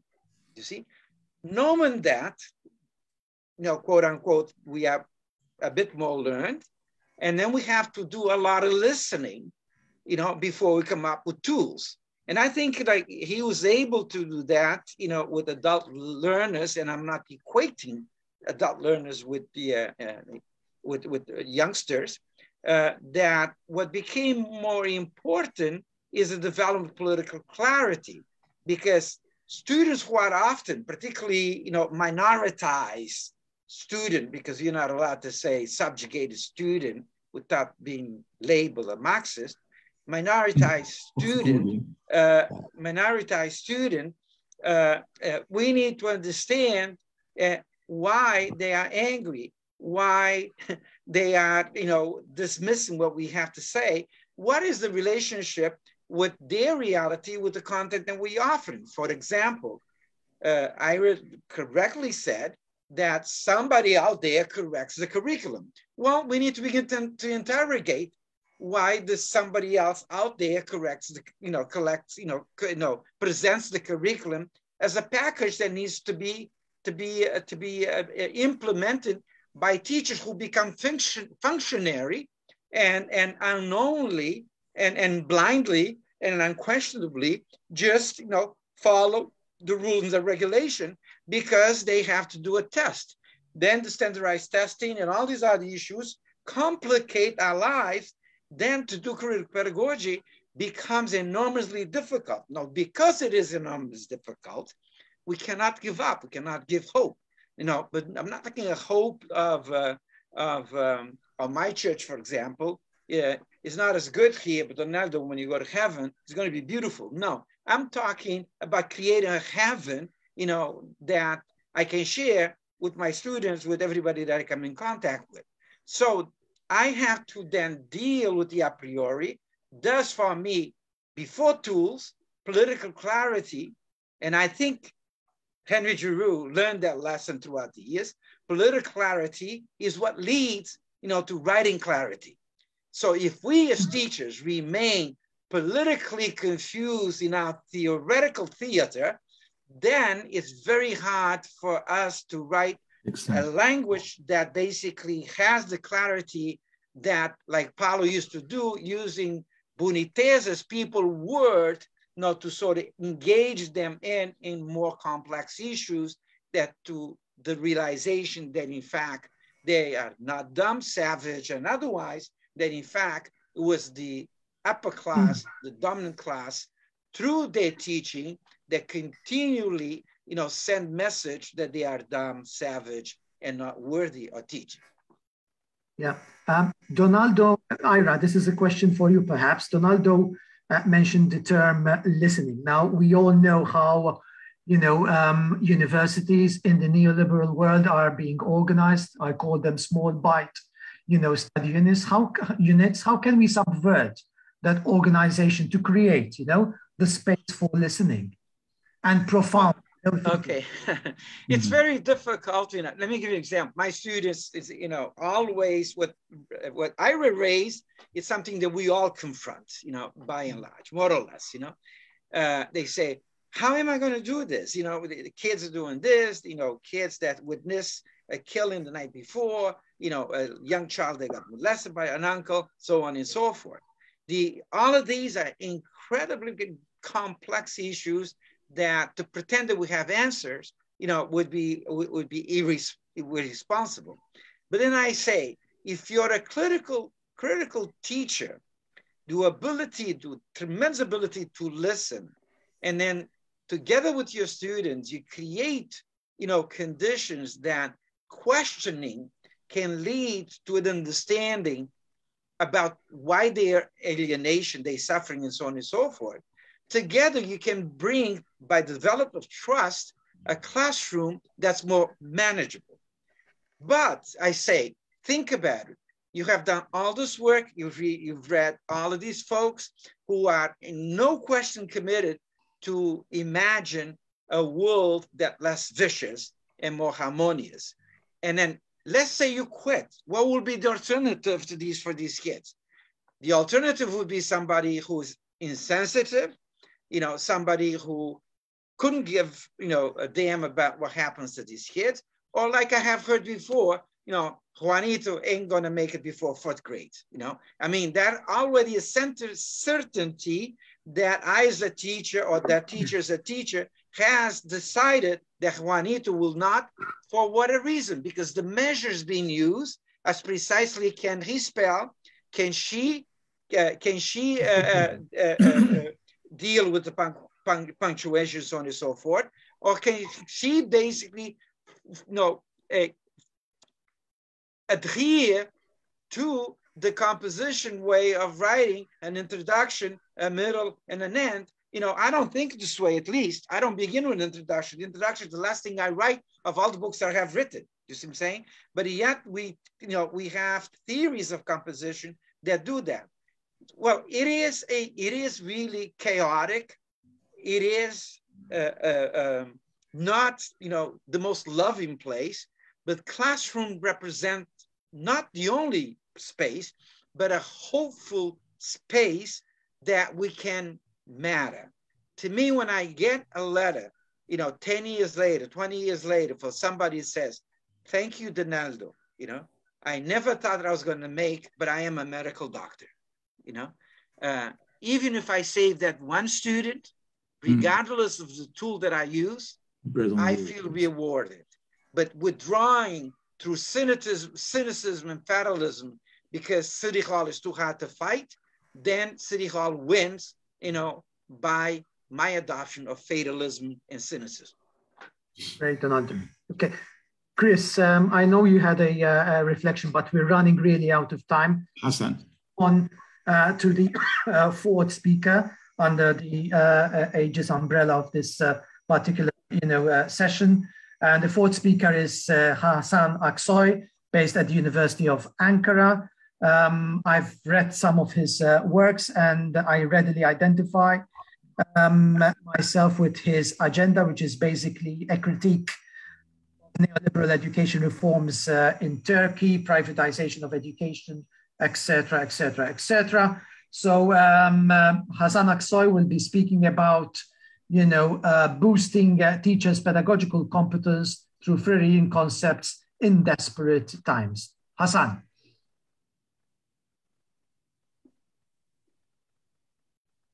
Are you with us, Hasan? Yeah, I'm here. Hi. That's for me to speak, all. Isn't it? No. Well, I don't know, Ian. All right, maybe you're right. Hold on, let's put you on mute again. There's something wrong there, actually, Ian. We are someone else together talking. Yeah, it's okay for me.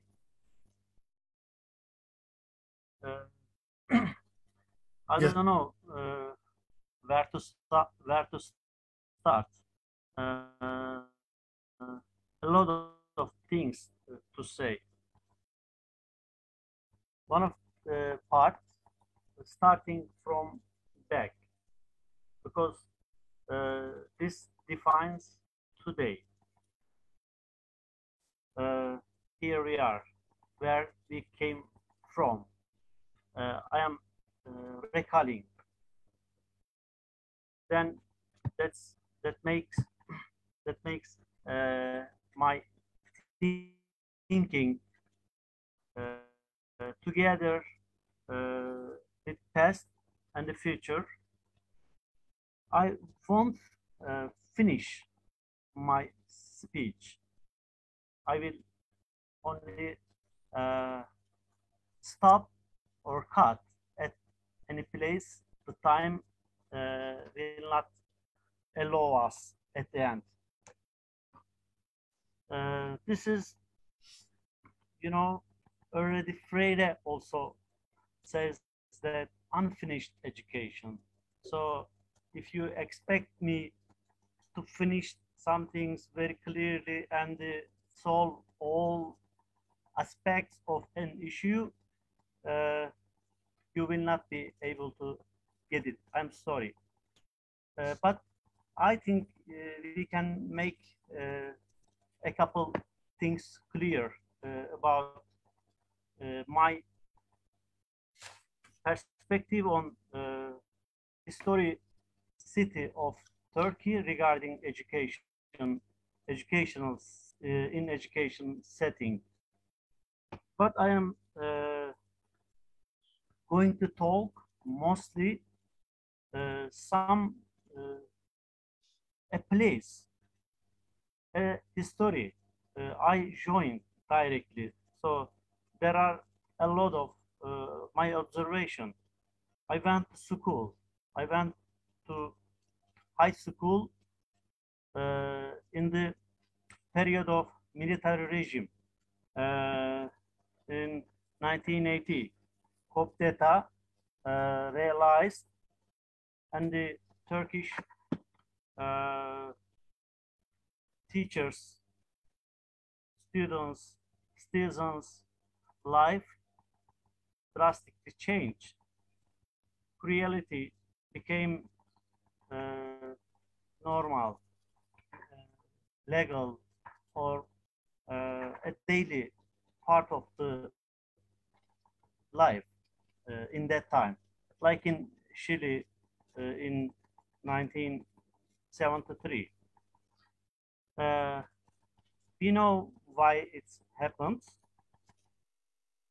My focus first goes to 1980s, the roots of the neoliberal policies in Turkey.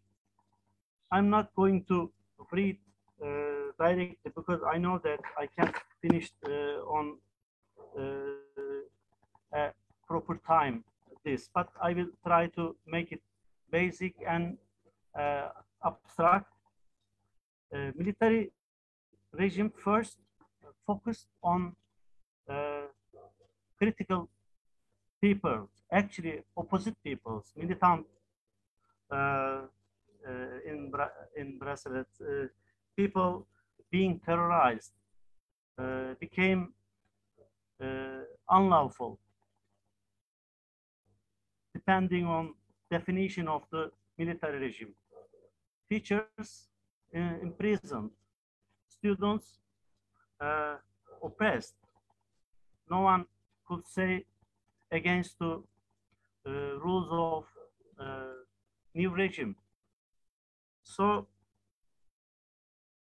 just before that time, maybe a few months ago, people of Turkey, youth, was talking about revolution.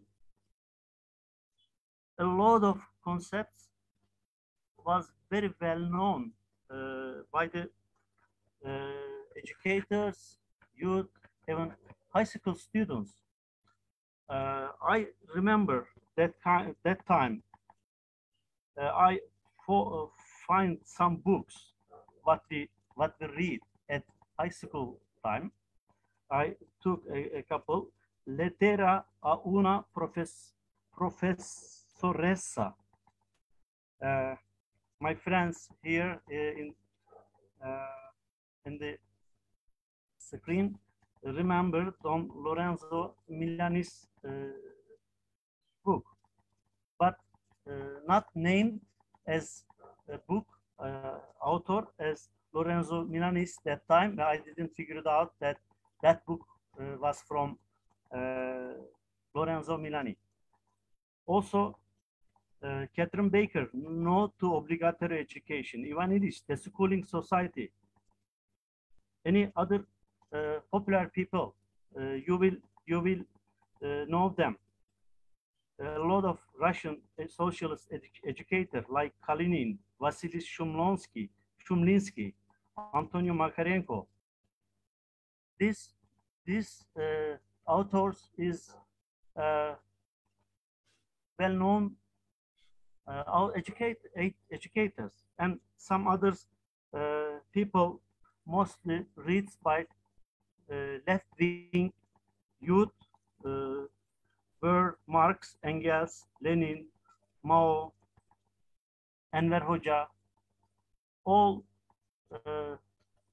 left-wing leaders, socialist, communist leaders with their books were being read, and the discussion happening in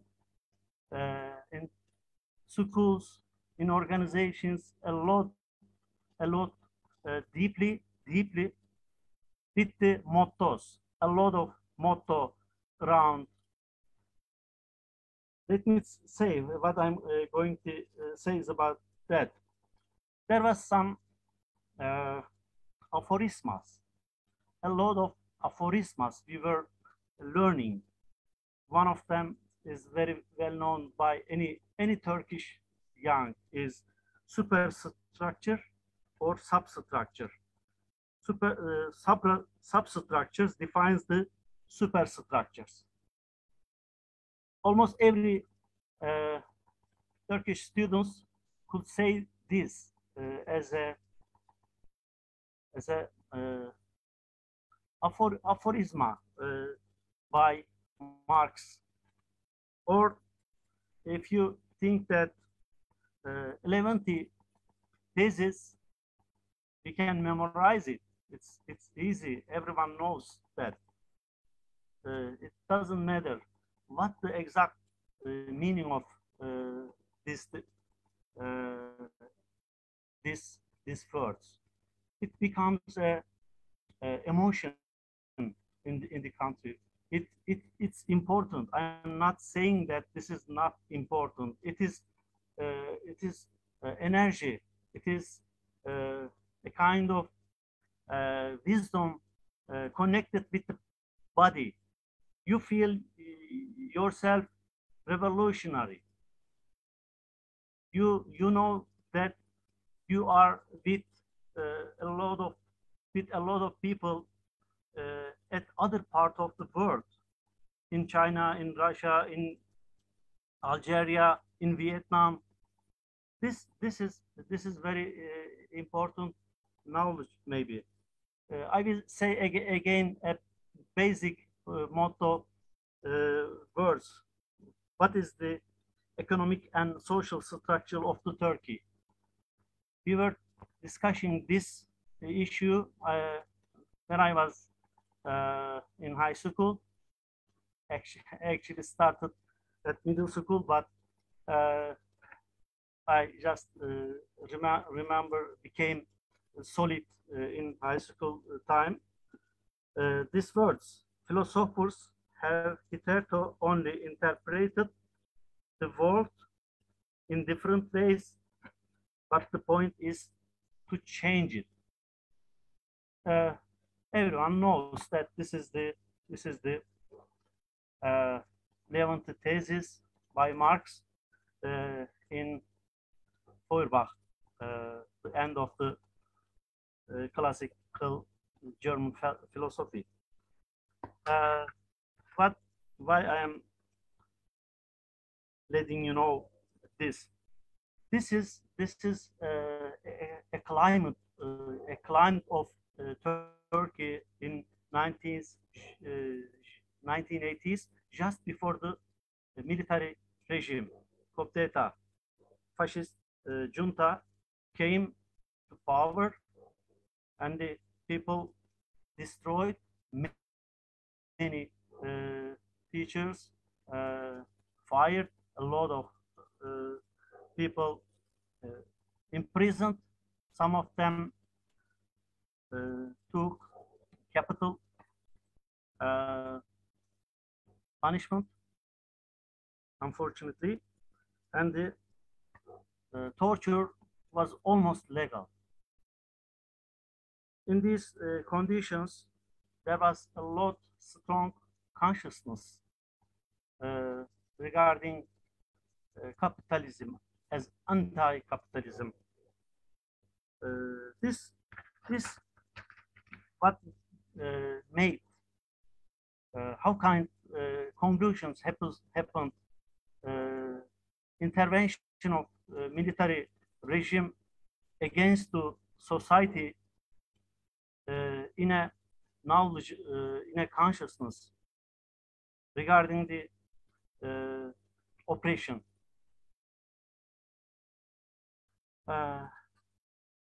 After the first years of 1980s, junta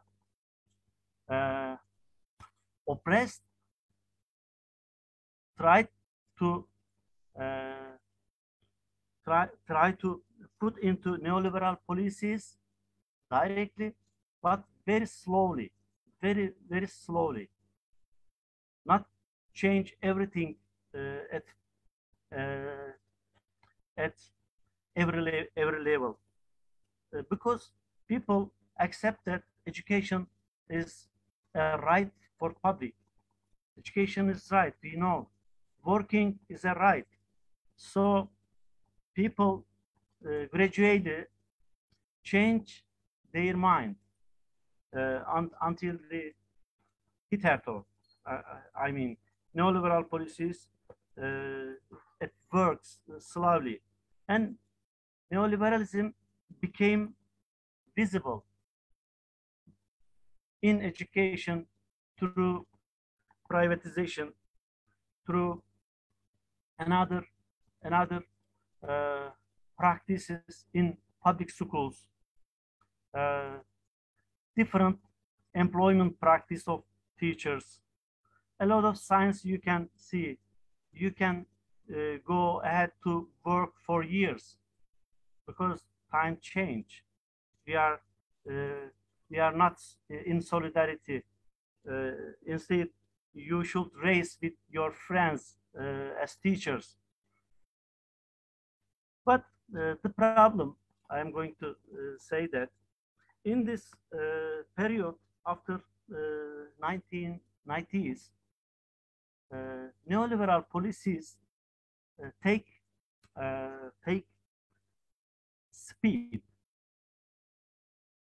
and a lot of educational reforms put into work. As one of the educators, I couldn't label them. I read a lot of very critical, radical Marxist papers or something. I know that how to struggle directly,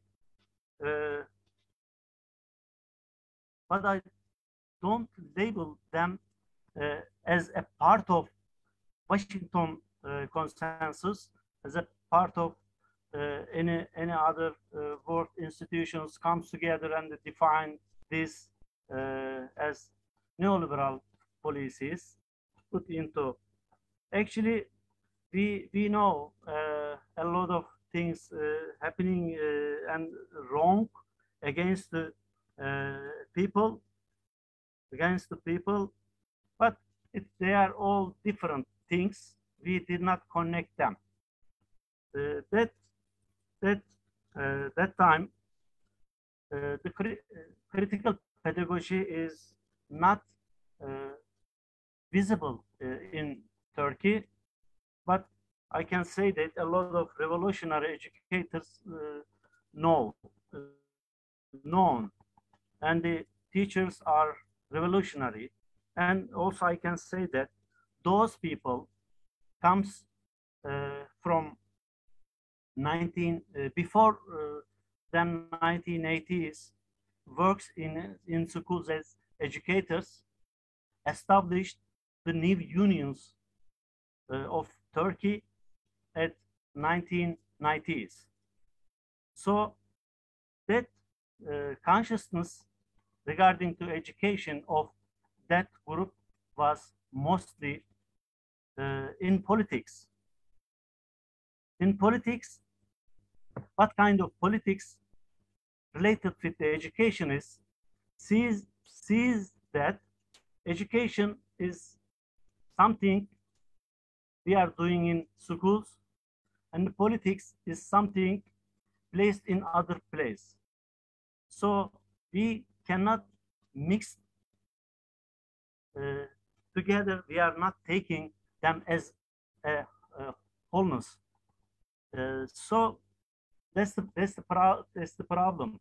For me too, I understand that I was in struggle at outside of the school, but in school, the subject matter is important. Subject matter is subject matter. No, you can connect that subject matter into the politics. And about 2000, we met critical pedagogy authors, mostly. Even Paulo Freire published or translated into Turkish in 1991, but not well known by the educators. But after 2000, Eğitim Sen at left-wing teachers union translate the book of Michael Apple. And in that book, Paulo Freire mentioned about the talk about the Michael Apple. So there was a connection. Then I went to pedagogy of oppressed.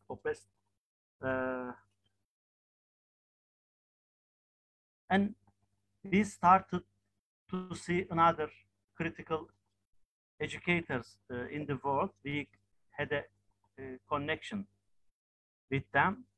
It became very strong, connected. After we see the connection with neoliberal policies, economic part of the life and the educational part of the life connected well through the labeling them as neoliberal policies.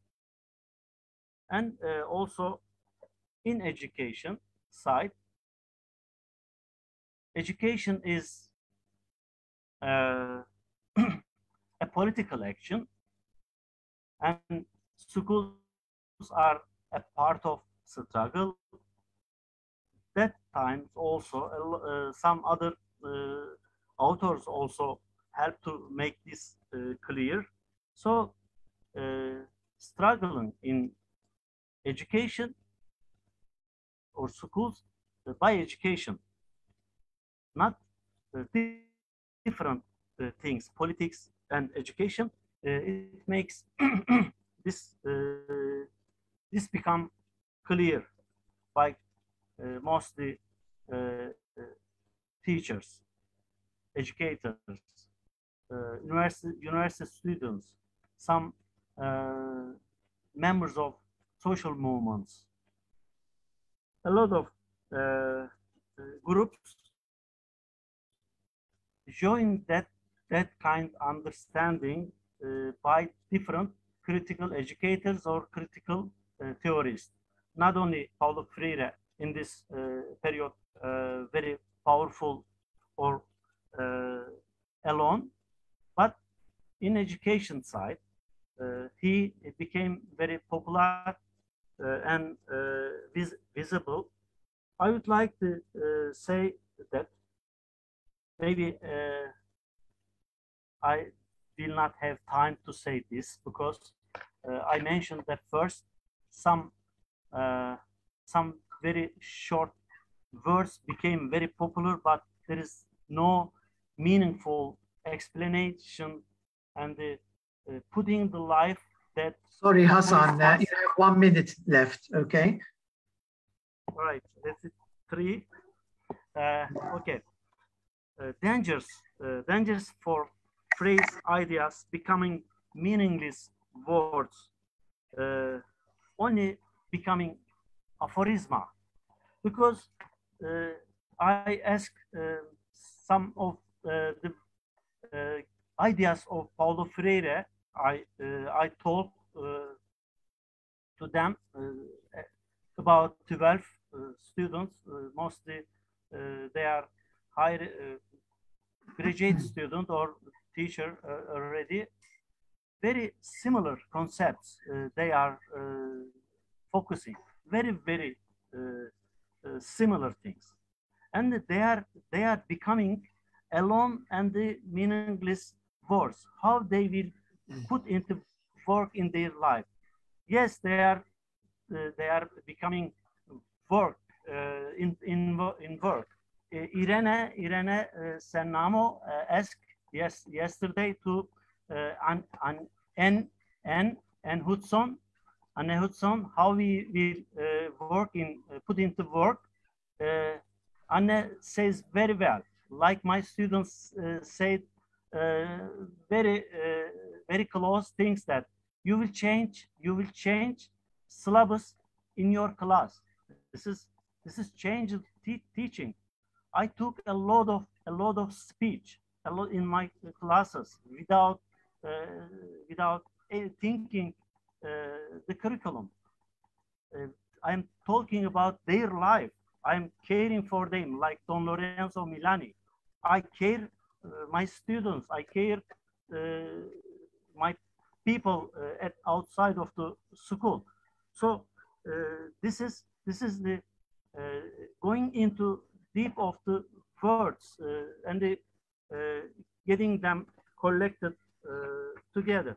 But we had a conclusion that you can't take Paulo Freire alone. You can't take, if you take him alone by himself, you cannot understand the Paulo Freire. You need to read Gramsci. You need to take Marx together. Even some of my students say that about the subject, I couldn't understand from Paulo Freire, but I learned his words after I read Foucault about the subject. So these connections comes together and make a synergy. I'm going to say that we are thankful to Freire's concepts and words make us knowledgeable in our conditions, how can change them with a lot of other authors and thinkers. But we will not going him alone. Instead, we also will get together with alive people to make better and educational for all. Thank you, Hassan. Thank you, Hassan. Thank you, Hassan. It's very clear that living Freire in Turkey is basically living dangerously. And I have firsthand experience of that. A few months, after the coup, I was invited over to a conference. I decided to change the title of my keynote presentation to the concept of the rebellious educator. It was a very surreal, situation. It was full house. People were only connecting with me through their own eyes. And of course, there was no applause at the end, no signs of, affection or appreciation at the end. So I could sense, the danger and my naivety in coming to Turkey with such a title, the rebellious, educator. So let's take questions before we conclude this session. Questions or statements or reflections?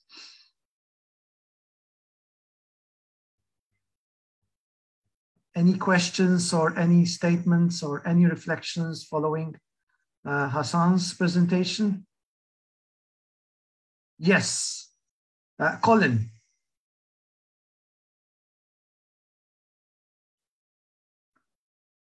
You have to unmute, Colin. How's that? Can you hear me? That's perfect.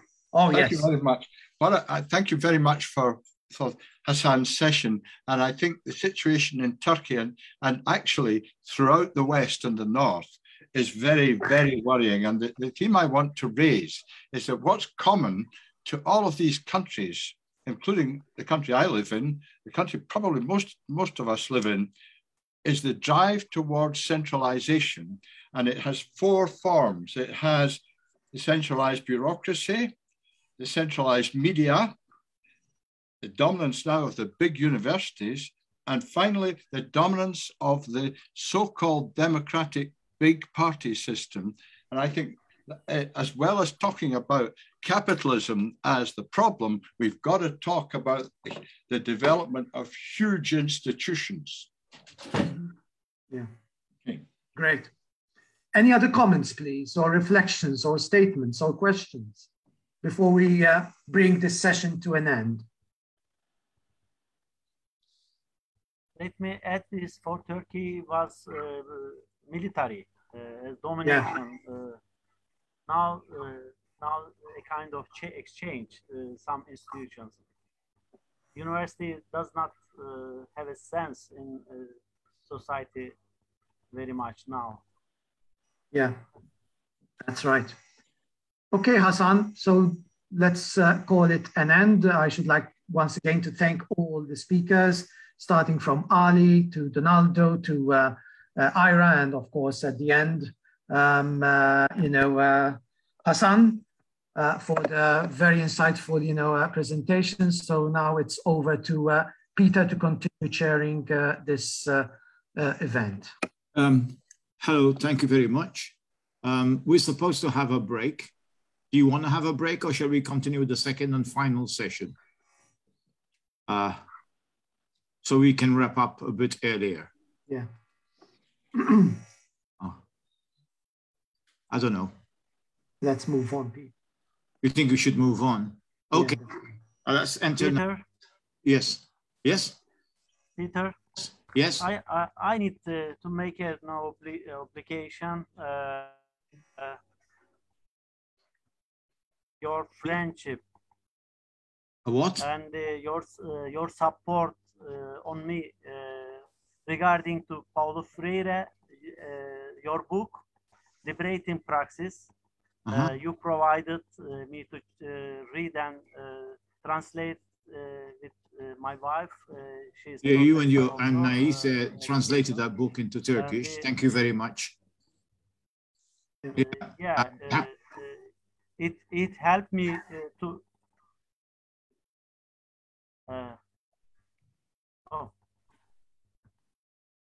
It helped me to understand a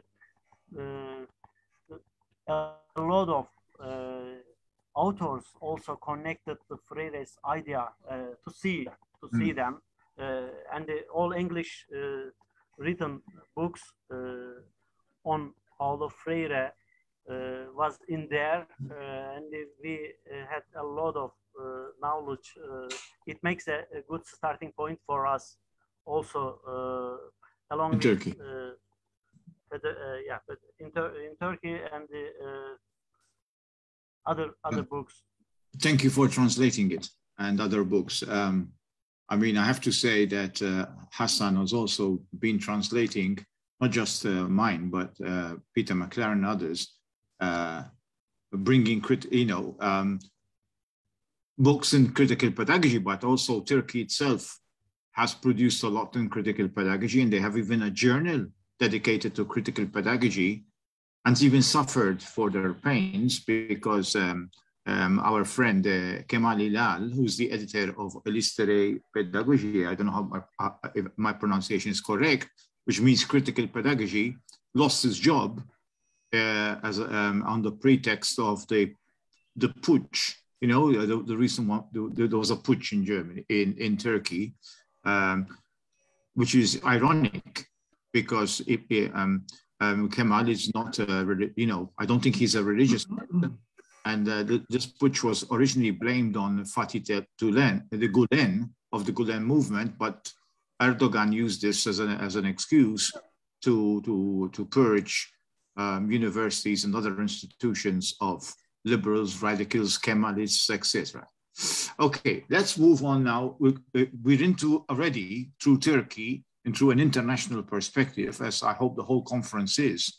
Okay, we're going to enter the team, which we try to create teams to find some commonalities between papers. Of course, it turned out we had all women panels yesterday. We had all male panels today. We went by teams. It so happened we don't pay by numbers, and anybody who joins today say this is an all-male affair. It is not, in fact. If you take the 3 days in total, it was much diversified. Yesterday, in particular, it's reinventing Freire in different contexts. This is more like an international comparative education, sort of. And the first speaker is another person who has been contributing towards Freire and critical pedagogy in India and in Bangladesh through his publications in English, of course, bringing together the worlds of Tagore, Gandhi, also Grundtvig, because of the experience he had in Denmark, and of course, Paulo Freire. And this is my good friend, Asoke Bhattacharya. I don't know if I pronounce it correctly, Bhattacharya, from Yadavpur University and the Bangladesh Lifelong Learning Institute. Paulo Freire in the Indian context. Asoke, it's over to you. Thank you very much, Peter. And I'm honored that I have been invited to speak in this seminar, international seminar. So I will speak the heading of my lecture is Paulo Freire from an Indian perspective. We would like to reiterate at the very outset that Paulo Freire was the third world theorist on education in general and adult education in particular. The question of basic literacy in the context of the electoral politics was one of the central concerns for Freire in his crusade for the empowerment of the poor in Brazil. His work among the poorest of the poor led him to discover some of the most glaring anomalies that existed in the life and work of the poor and illiterate people of Brazil. All his fundamental discoveries were made working with these people intensely. In this paper, we shall investigate some of the fundamental discoveries of Freire, which emanated from his work in Brazil. Number one, his discovery regarding achieving literacy in 30 hours. This is an epoch-making discovery of Paulo Freire. Previously, the illiterate adult had to go through the same process of alphabetization as that of the child. This undermined the adult illiterate self-respect. This method of making an illiterate person literate brought forth ridicule both from the adults and the children. Paulo understood well the plight of the adult illiterate, desiring to be literate, but he also felt that she or he should not be subjected to humiliation in the process of having literacy. Paulo emphasized that an adult illiterate only lacked alphabetization, though he and she was quite knowledgeable about the ways of the world. Their survival in a hostile world was a proof of their alacrity and knowledge. They needed to be provided only that much input that would make them literate. Therefore, he conceived of the generating words and themes that governed her universe. The generating themes were those which constituted her existential reality, and the generative words were those which were known to her or him through her or his use of daily vocabulary.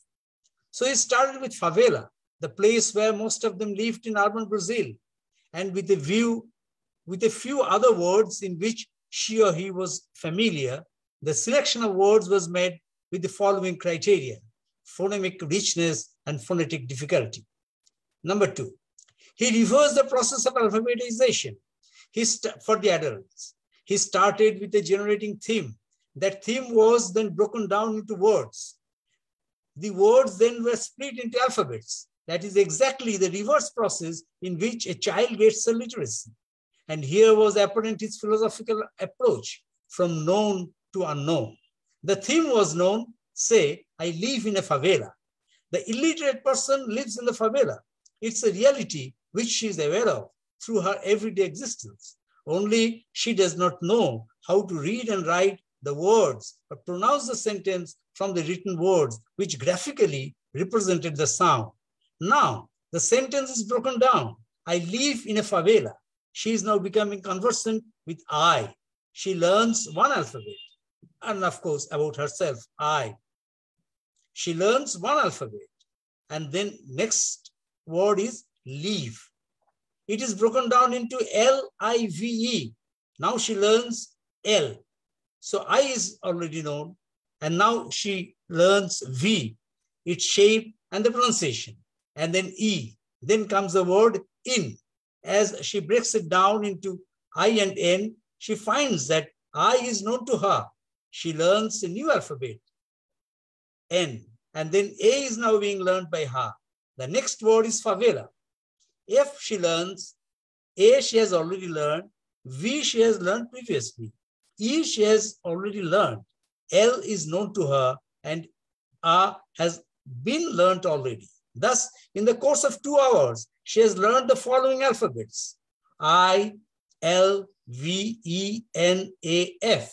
Now the person can form more words out of those already learned in a method of permutation and combination. This method is eminently suitable for an adult learner. It preserves her independence, does not belittle her in the eyes of the public, and by being able to form new words out of her own vocabulary universe, she is elevated to the rank of a crossword puzzle solver.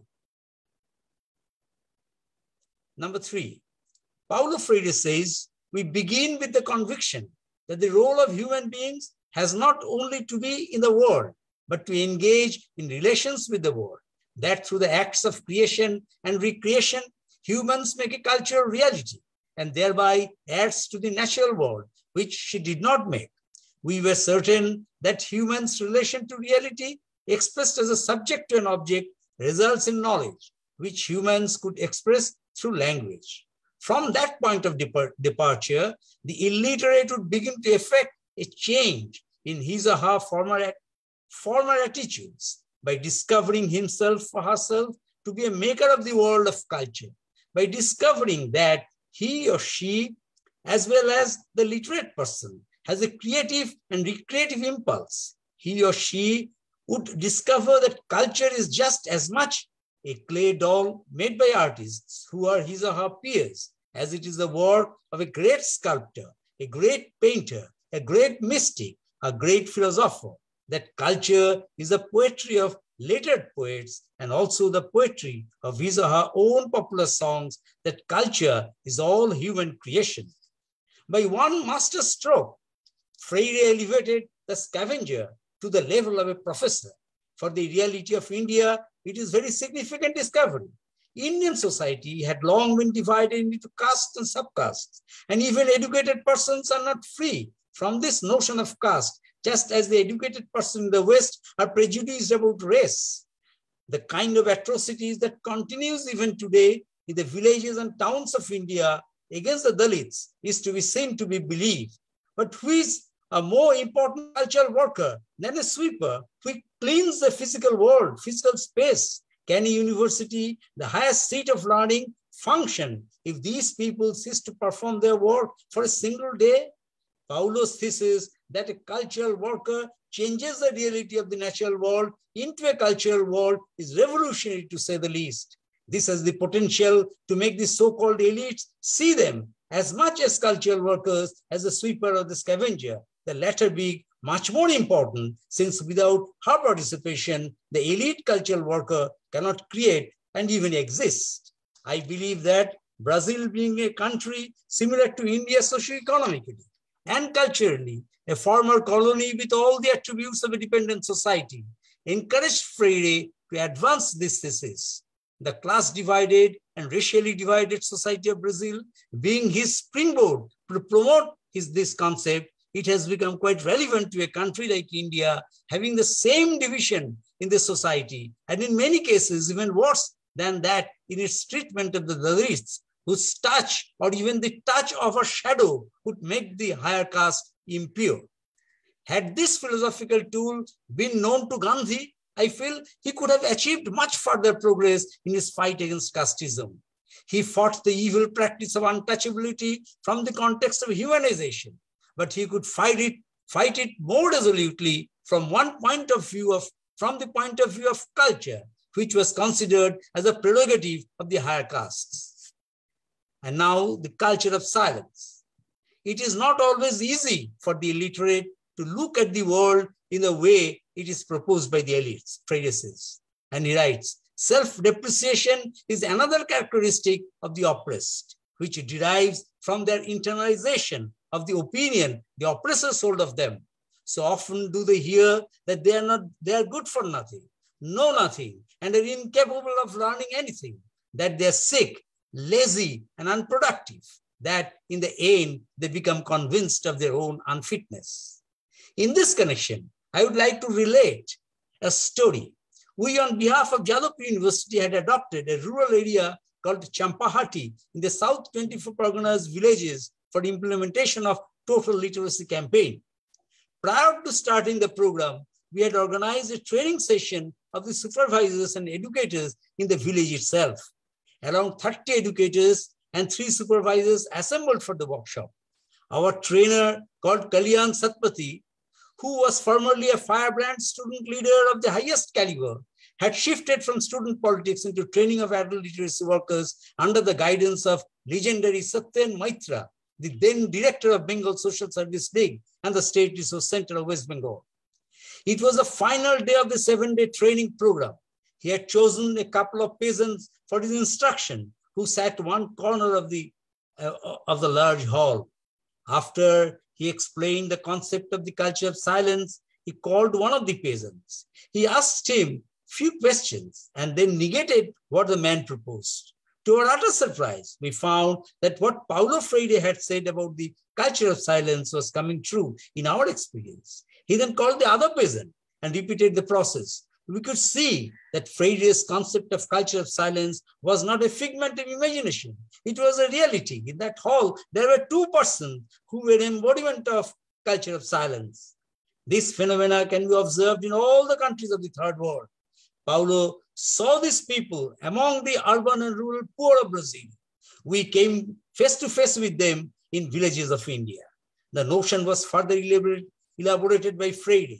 In the culture of silence, the masses are mute. That is, they are prohibited from creatively taking part in the transformation of their society and therefore prohibited from being. It is imperative to break the silence, thundered Freire. As already mentioned, this is the third world phenomena primarily. Thank you very much.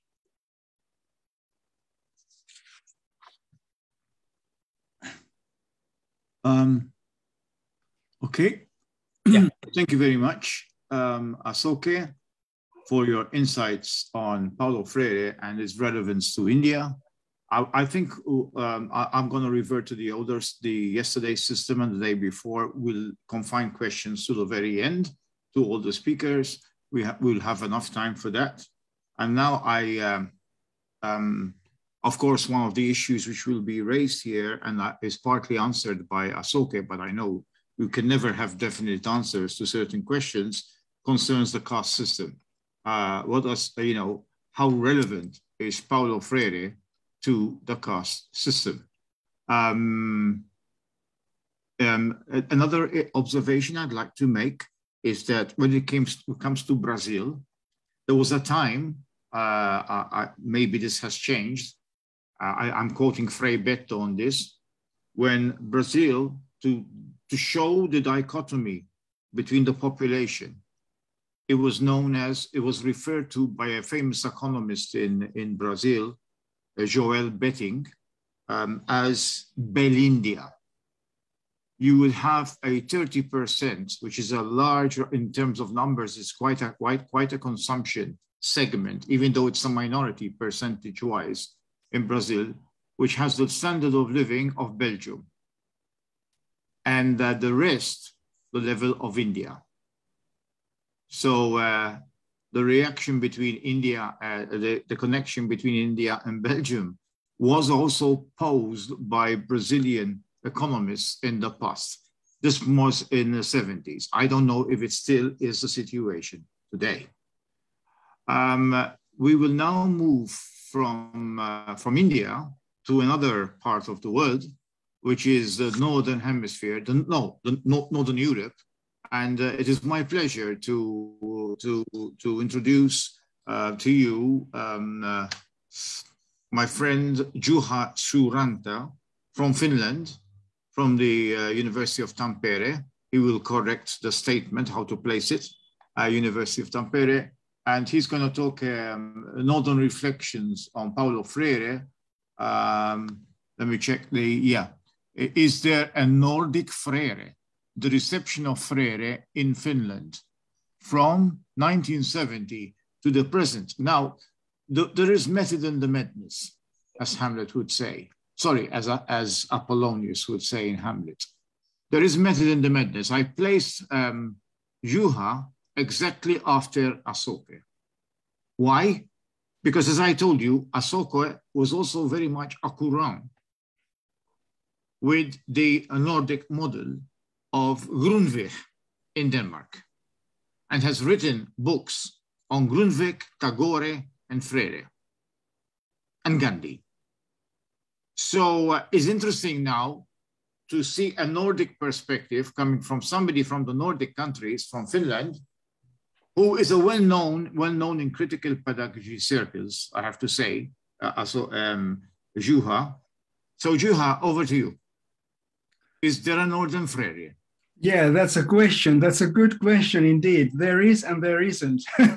But thank you, Peter, for this kind invitation to be part of part of this fest. I'm really honored to be with you all, comrades from all over the world. I would say that my presentation, it takes about 10 minutes or so. It will be the coolest because we have minus 18 degrees Celsius at the moment.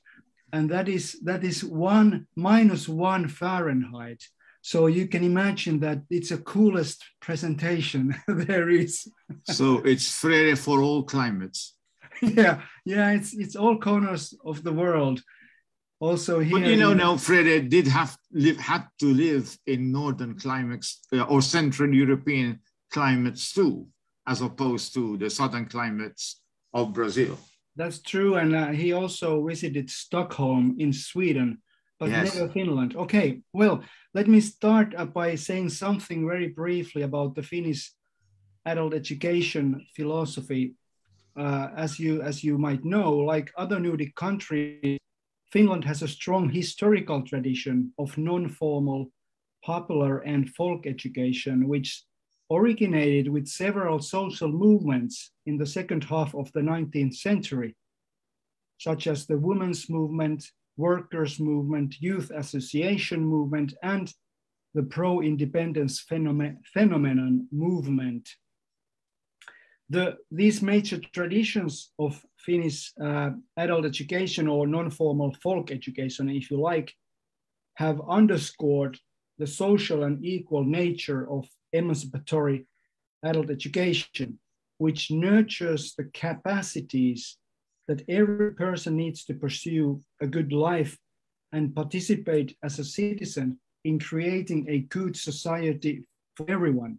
This egalitarian character of Finnish adult education was partly inherited from the Nordic forerunners in adult education, notably the Danish educational and political thinker Nikolai Grundtvig, as Peter mentioned and Asoke very well knows, whose influence was crucial in all the Nordic countries, including Finland. And these ideals are heavily related to Freire's radically humanistic view of liberating education as a process of humanization. Well, due to these Nordic ideals and the socialist labor movement's impact on workers' educational initiatives in the early 20th century, the Finnish adult education has been characterized by grassroots and bottom-up qualities. Following the humanistic ideals, often influenced by Christian and Marxist sources, the Finnish tradition of emancipatory and critical adult education has developed important tenets that pay respect to people's integrity and life worlds. First, adult persons' self-determination are valued as the essential starting point of all educational interventions. Second, attention to and appreciation of the unique local and communal social situations and contexts is central in Finnish adult education to strengthen people's modes of association and interaction instead of extraneous action models. By the way, I just linked a couple of my recent articles of these matters I'm just talking about, and also Paulo Freire Center link. So please consult those two articles if you are interested in these topics. And the Finnish model also supports for social and political participation, which is understood to be an indispensable element of adult education here in Finland. People's well-being cannot be disconnected from their political being, meaning that social justice and solidarity are essential for a good life. Well, what then has been Freire's influence on Finnish educational sciences and practices from the 70s to this day? This story is quite short, actually. If we look at the past 50 years, Freire's ideas haven't been foreign to Finnish educators, although not maybe visible in mainstream educational policies and practices, Freire's ideas have been present as an undercurrent in the critical strands of pedagogy. In the 70s, these ideas were transmitted via contacts with radical Swedish educators. Sweden is next to Finland, so we have a common border. Those Swedish educators inspired Finnish participants in many cooperative ventures. Finnish educators' initial interest in Freire was related to the vibrant social activism of the late 60s and early 70s, underscoring the notion of parallel developments of critical education in different parts of the world. As a side note, it is perhaps worth to know and mention that the first Finnish language publication actually mentioning Paulo Freire was the translation of the Brazilian journalist Marcio Moreira Alves and his Un grano de mostaza, in English, a grain of mustard seed, in 1972. After the initial context with Sweden, Freire's works continued to inspire education theory and practice in Finland in the 70s and even in the 80s. For instance, in peace education, social pedagogy, and so forth. However, the political activism of the 70s, which sort of laid the groundwork for the original interest in Freire, that faded away during the 80s because of the unlimited rule of the finance capital and the politics which followed. Therefore, and due to the shifts in academic and practical preferences in adult education here, no lasting tradition of Freirean research and pedagogy emerged at the time, that is in the 80s and in the 90s. So we need to turn to the new millennium to find the birth of a proper academic research on and broader practical dissemination of Freire's views. The signposts of this new phase for the past 20 years were the first in-depth, actually PhD dissertation on Freire in 2000, and the translation of the Pedagogy of the Oppressed into Finnish in 2005. So it's only 16 years ago. During the first 2 decades of the 21st century, these publications were accompanied and followed by many other studies, seminars, and activities, partly organized by the Paulo Freire Center here in Finland. So different strands of critical pedagogy started to receive more attention overall in the last 2 decades.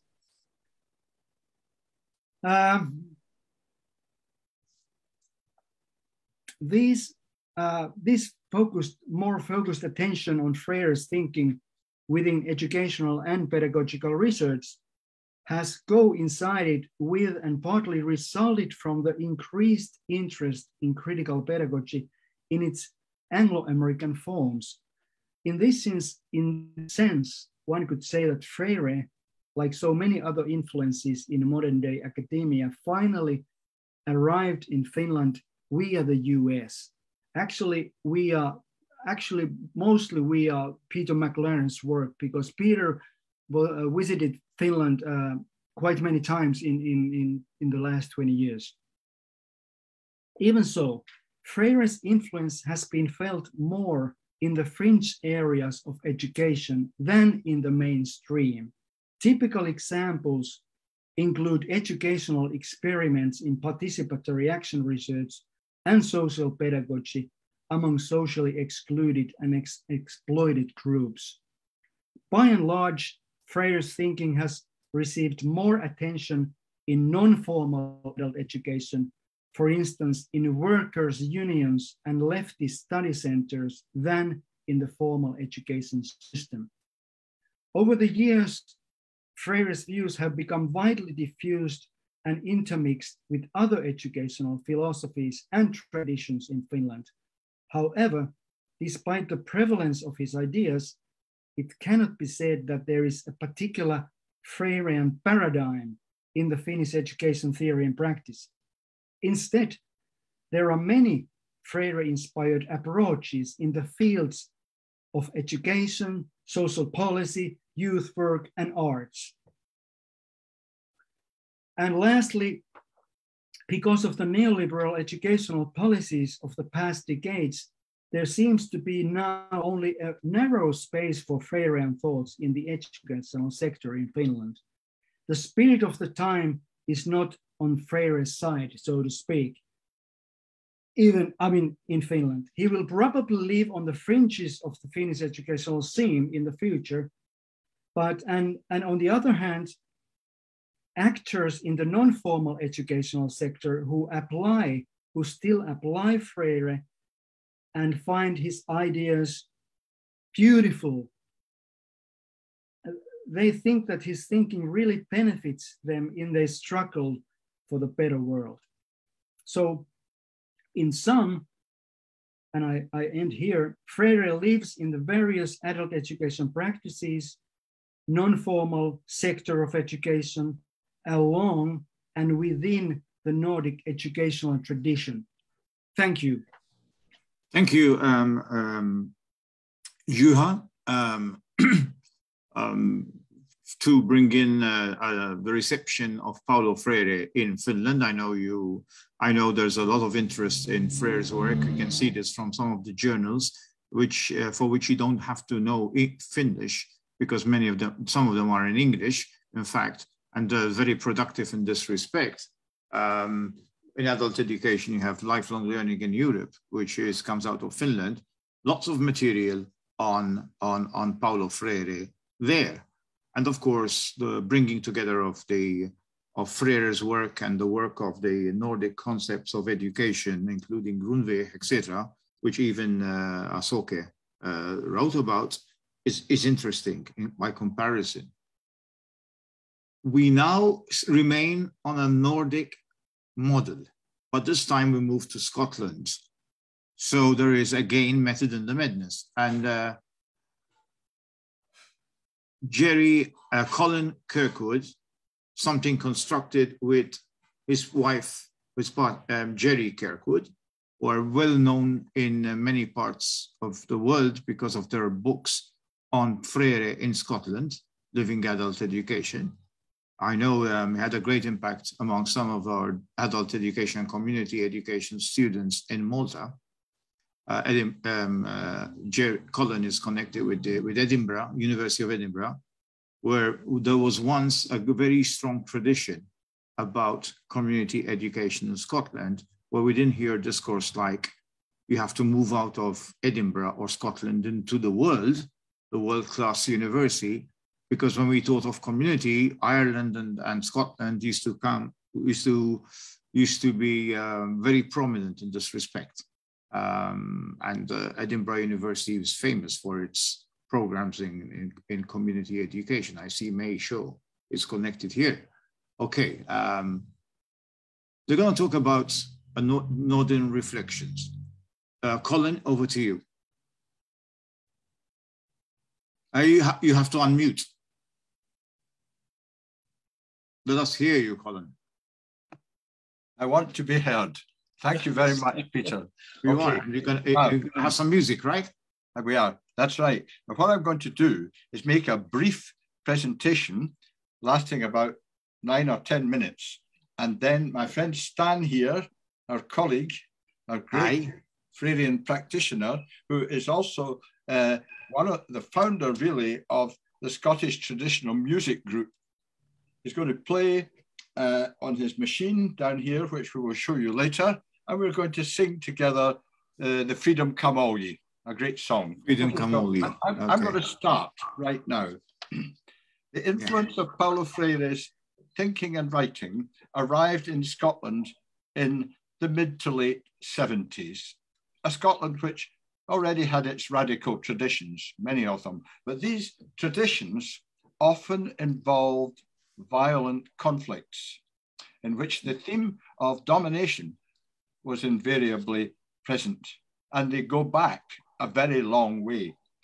Indeed, it's possible to argue that in every part of the world and in every period of human history, a principal driver of human society and culture has been the will to power and the ensuing struggles for domination. And in that respect, Scotland and its neighbours, England and Wales and Ireland, are no different from the Arabian Peninsula, from Greece, Persia and Macedonia in ancient times, from Rome and Carthage, Africa, Europe as a whole, America North and South, India, Russia, China. All of it is based and contains imperial urges, struggles for the domination of land, people, water, and other natural resources. I'm not going to list them.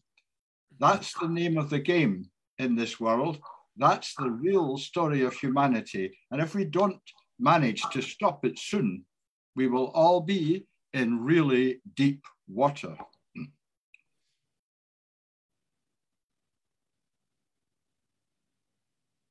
Yeah. We've got a still shot right now.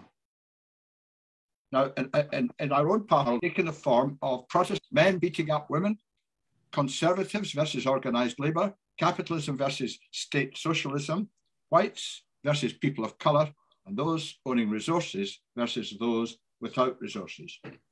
So the question is, how does all this link with Paulo Freire? I think it links in all sorts of ways, because the story of domination, central though it has been to the human story, has never been the only story. There is also another far more important story. It's the story of nurture, of giving birth, of giving love, of feeding and clothing, attending and supporting. There has always been that story, this story, which I call the story of other orientation, need for the good other, love and praise of the good other, and sometimes sacrifice and loss of the good other. And there have always been human beings who embodied that other orientation in the practice of their lives, and most of them, not all of them, are women. I can think of at least 3 men: Jesus of Nazareth, Mahatma Gandhi, and Paulo Freire. And all of our lives have been deeply influenced by these people who embodied other orientation. I'm proud to have played a very modest part in trying to understand, teach, and reinvent Paulo Freire's work in a Scottish context.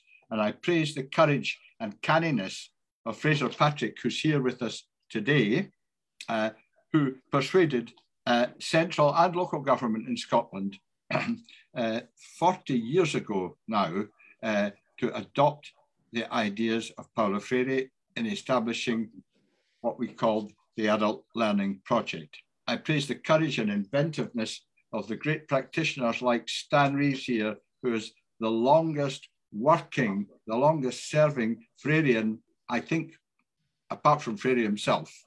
Okay. Also, Jerry, who unfortunately is in hospital now, Jerry Kirkwood, and Fiona McCall, our friend Fiona McCall, and then followed by Vernon Galloway, Nancy Somerville, and John Player. And I honour also the creativity and community of all the members of the Democratic ALP Association, which is still flourishing. Adult Learning Project, right? Adult Learning Project. Thanks for that, Peter. Yeah, let's avoid this kind of acronyms, because not everybody knows them. We thank Peter for publishing the 2nd edition of the Living Adult Education, which I'm flashing about here. I don't know if you can. Yeah, it's a revised version, yes. Okay, right now. So the question I think for today is, where do we go with Paulo Freire now? Where do we go with Paulo Freire now? And I think we have come up against a number of brick walls. Paulo would have called them, as Donaldo was saying earlier, limit situations. And he would say that limit situations call for limit acts. So the first situation, an extremely worrying situation that Ashoke was really implicitly speaking about and and the contribution from Turkey was explicitly speaking about, is this, that the human world, our world, stands on the brink of a return to violent authoritarianism, blatant domination, violent domination, highly manipulative, populist, and treating people as if they were pawns on a chessboard. The second limit situation, and this may be more controversial, but I think it's true, that we are close to reaching the limits of what has been called representative democracy. Now, I've consistently argued for most of my adult life that we don't have democracy at all, in fact. What we have is a form of elective dictatorship. And I think we need to take steps nationally and internationally to integrate two things: good, strong, centralized leadership on the one hand, and direct democracy, not representative democracy, but direct democracy on the other. That's the job, that's the challenge that we have to rise to. Now, I'm going to skip referring to the two books that I think are really excellent. The third limit situation, which is more easily dealt with, is the unfortunate misrepresentation of the ideas and practices of Paulo Freire themselves. What's happened is that significant aspects of Paulo's thinking and practice have simply been omitted from some accounts of his work. The key omission has been the attempt to play down or exclude the religious dimensions of his contribution. And that's really shocking. And I'm glad to say it's ending, and it has ended to a large extent. Now, finally, for this, my own speaking contribution, I want to offer a warning, which ties in with some of the things Donaldo started talking about. A warning first and then a way forward. The warning is this: there is a danger of Paulo Freire's contribution getting lost in an academic cul-de-sac. Please, can we not spend the next 50 years developing theoretical programs exploring how many Freirean angels can dance on the head of a dialogical pin? Okay, we've far too much of that kind of crap in many universities now. Paulo Freire, like Jesus of Nazareth, is a man of practice.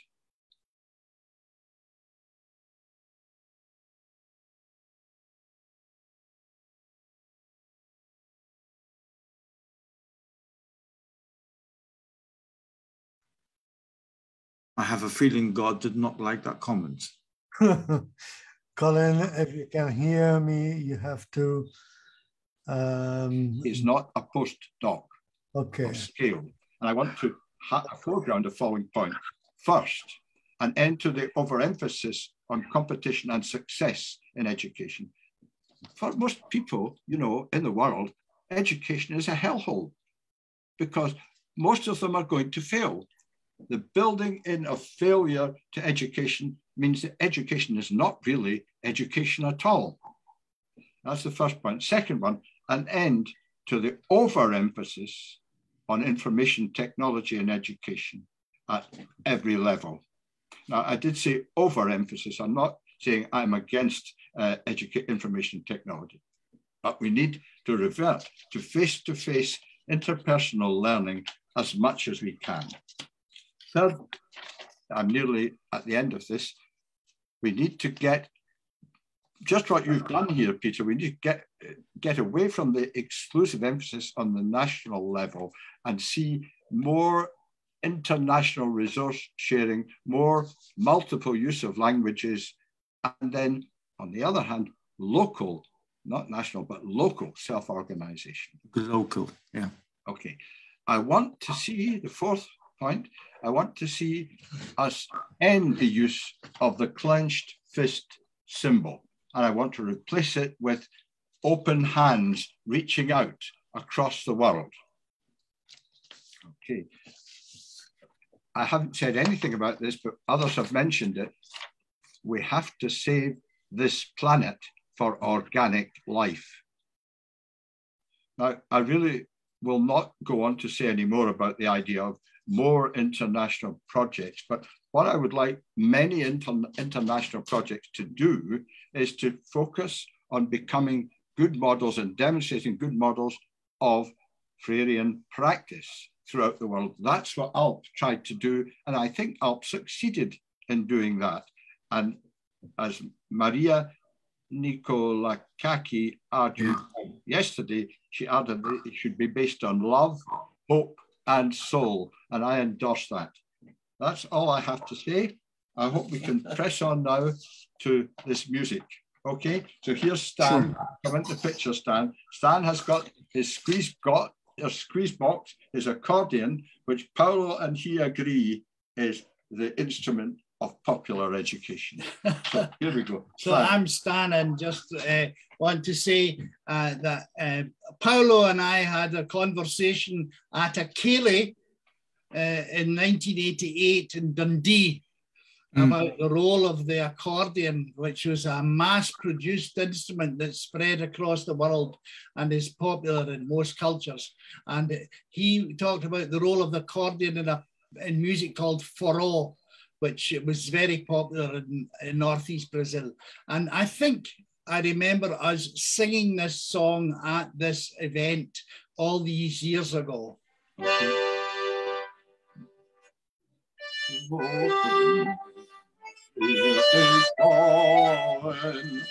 Was the klutskilsta gaudi avapi, at the spinner and one to the Greek land of the world today.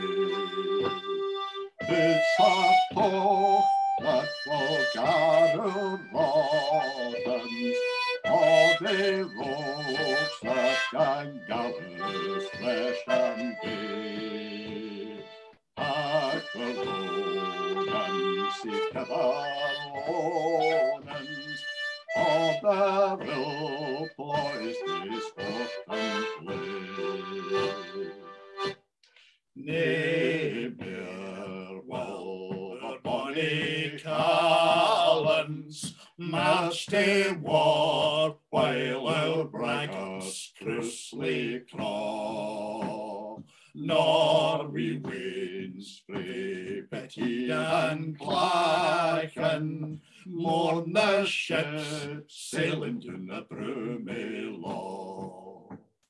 Broken families and lands we've had will curse Scotland the brave, never, never.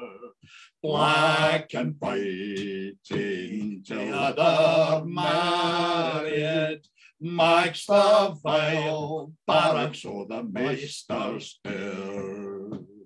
So come all ye at him with freedom, never heed what the hoodies grope for do. And your crews all the bairns o' Adam shall find breed, barley brie and painted room. When MacLean meets with friends in Springburn, all the roses and gins will turn to bloom. And the black boy beyond Niagara thinks the fell gallows o' the burghers doon. Thank you. Yeah, I timed my sharing to perfection. I'm just kidding. And of course, we will talk about this later. Interesting point you made about competition, which is the antithesis of a Freirean education, which brings to mind a famous Scotsman from Govan, who Public Chancellor of the University of Glasgow, told the graduates, don't join the rat race, because the rat race is for rats, not for humans. Of course, I'm referring to the Honorable Jimmy Reid. Jimmy Reid. whose books I could never find. I bought a book on the Red Clyde. I was in Scotland last week for 2 days only. We were caught up with our students, so no chance to move out of my hotel, actually. It was freezing cold. Not as bad as London, though. And I was looking for a book I've been looking for biographies of Jimmy Reed. I ended up buying a book on the history of Occupy, which I use with my students in international relations. And I bought a book on the Red Clyde, the historical Red Clyde. But anyway, I'm talking stereotype here. From the instruments of Scotland and the bagpipe and whatever, to the brass bands of the Caribbean. No, sorry, I'll take that back. It's a great pleasure for me personally, because most people here I've met, but I've never met this person, and I've been dying to meet him. We've met through emails and through, publications, etc., but not in the flesh. And this is a remarkable man. Think of yesterday's presentation by Anne Hickling Hudson from Queensland University of Technology, Brisbane, but originally from Jamaica. And Didacus, Paulo Freire was involved with literacy crusades. And it was Nicaragua in the 70s was big, 70s, 80s, and Grenada was another one. And of course, we had Donaldo from Cabo Verde, the literacy campaigns in the former African colonies of Portugal, which are now free, nominally independent states. We're going to talk about Freire in the Caribbean from Dr. Didacus Jules, a name you probably recognize in terms of revolutionary education. Brings back images of Maurice Bishop, the new Jewel movement. But I'm going to stop because he's going to talk about this stuff, not me. So Didacus, welcome and great to meet you. Yeah, thank you very much. It's really a pleasure to see facially colleagues like yourself, Robert Hinton, who I met years ago from Germany, Carmel Bog, and other colleagues. It's just a pity my mentor, Michael Apple, is not participating in this. Can you enable screen sharing for me, please?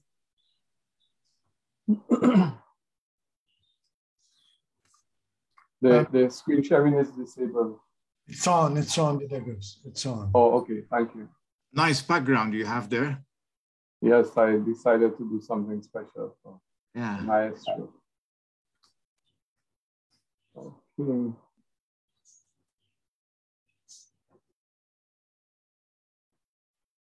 Are you seeing my screen? Yes, very much so. Yes. Okay, great. So on this centenary of Paulo, I would simply like to pay homage to him as a person of immeasurable humility, whose shared genius was to provide the philosophical and the methodological basis of an emancipatory pedagogy. Paulo was clothed with the legacy of Socrates. He identified the pedagogical fallacy that had fundamentally altered the meaning and purpose of dominant models of education. Across the Western world, we've treated learners as empty vessels to be filled with knowledge by sages on the classroom stage. And in the best traditions of the greatest visionaries in education, from Socrates right through to Dewey, Paulo helped to restore to education its dialogic essence and make it a journey of mutual learning, a journey that shared understanding and critical knowledge, and a journey that was transformative to the consciousness of those who embarked on it and made them more active authors of their own circumstance and destiny. The genius and the legacy of Paulo was in helping us, as he put it, in reading the word to read the world and to be empowered to change the world. In this presentation, I want to tell the story of the application of its pedagogy as a methodology of emancipation. The need for which so aptly defined in our own Caribbean ballads of liberation sung by Bob Marley, and I quote, "Emancipate yourselves from mental slavery. None but ourselves can free our mind. Have no fear of atomic energy, because none of them can stop the fire." I want to describe the genius of Paulo through the tale of two experiments in learning in the Eastern Caribbean that demonstrate his methodology of emancipation. Paulo visited the Eastern Caribbean twice, actually 3 times, twice to Grenada. The first in the early 70s, not in person, but through the emissary of his writing, and then in person in 1980 in revolutionary Grenada, twice, as I said. The early 70s was a time of intellectual and political ferment in the Caribbean. Black pride and consciousness were a rising tsunami. Liberation theology was infusing a sense of duty to the emancipation of the spirit. Our schools of higher education were centers of critical inquiry. It was the moment for questioning everything. Unthink was the mental mood. In St. Lucia, a young Black Roman Catholic priest, Patrick Anthony, fresh from the ferment of the Black Power movement that had energized the seminary from which he graduated in Trinidad, mobilized a group of mainly young Christians and established something called the Study and Action Group. As the name implied, its purpose was to study the works of radical thinkers and our society and to act for social transformation. In 1973, following its reading of Cultural Action for Freedom and Pedagogy of the Oppressed, the group was influenced and infused to define in its program of action 2 initiatives that were consistent with what we learned from Freire. One was a program of learning our culture by visiting rural communities. In those times, the rural communities were looked down upon, marginalized, despised, to discover, learn, document, and popularize our indigenous culture.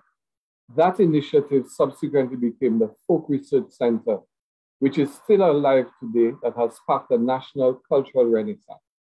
And the second was a literacy program in the prison, which I had the honor to lead, to learn about what triggers a life of crime and how these lives could be transformed. In both initiatives, we were guided by 6 Freirean principles that were identified by Sanders 1970. 1, the learner as a subject of his or her own destiny. 2, the importance of reflecting on one's own situationality, and one of our colleagues earlier today referred to this. Read your world. 3, higher self-awareness equals the capacity to change one's circumstance.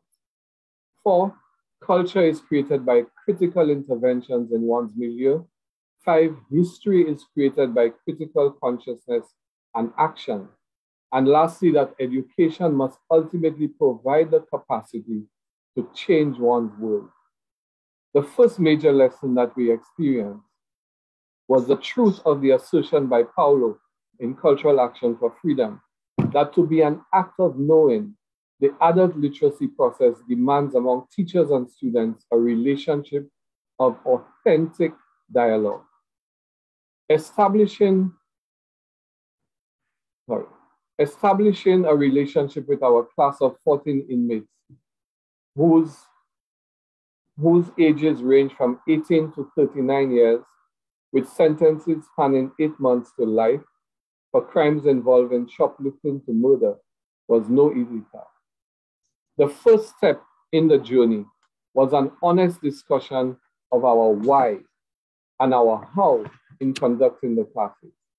Having invited honesty, we were tested by the most probing questions from them about our motives, our views of prisoners, our relationship with the authorities. Everything was subject to scrutiny. Why are you all, petty bourgeois college boys coming to want to teach us to read and write? With the agreement of the prisoners, we started our mutual learning journey. The stark reality of their situation was their imprisonment. So jail as prison was more commonly referred to in St. Lucia at the time, was the dominant generative word. So we posed the question, what does jail mean to you? This initially elicited things like dictionary definitions that we rejected, and we solicited gut responses. So people gave responses like, well, jail or prison is a place where those who are locked up, who commit crimes are locked up. We said, no, no, no. From deep within, what does jail feel and mean to you? The reactions were deeply profound. Recurring descriptors referred to hell, hopelessness, despair, the inhumanity of being what we call in St. Lucia neglage, or literally a jail neglect, and only a solitary view that said that jail was heaven. Against angry objections, the protagonist who said that jail was heaven explained his reality. An honest man, he was originally sent to prison for stealing food to feed his starving family after a prolonged period of unemployment. His plea to the judge for alternative sentencing that would allow him to offer labor for restitution while being able to feed his family of 5 was unsuccessful. From the moment of his incarceration, he was abandoned by family and friends, stereotyped as a negligeur. On his release, he was homeless, friendless, jobless. So after a month of that condition, he decided that life was better in prison, so he stole again. His life, henceforth, he told us, was going to be a permanent cycle of recidivism for petty theft, because in prison, to quote him, he had a roof over his head, daily meals, and no worries in his head. From that first session, we identified a range of thematics which provided the framework for an entire year of classes. These included, not exhaustive, but crime and punishment, jail and suffering, jail and family, correction, rehabilitation, jail and freedom, and a prisoner's notion of time. Because crime and punishment obviously spoke to, there were very strong views on blue-collar punishment and white-collar privilege. How come the jail is only people from the lower classes? Where the white-collar criminals who collect individually steal more than in value than the entire jail population, but are not in jail. Then jail and family, the impact of that on family. And then the prisoner's notion of time was a curious dialectic. Time condemns you, as they told us, and time releases you. Go figure that. The exploration of each theme solicited greater insight, critical insight by participants. And participants meaning us and inmates, because we were learning as much as the prisoners themselves, going deeper and more analytically on each theme.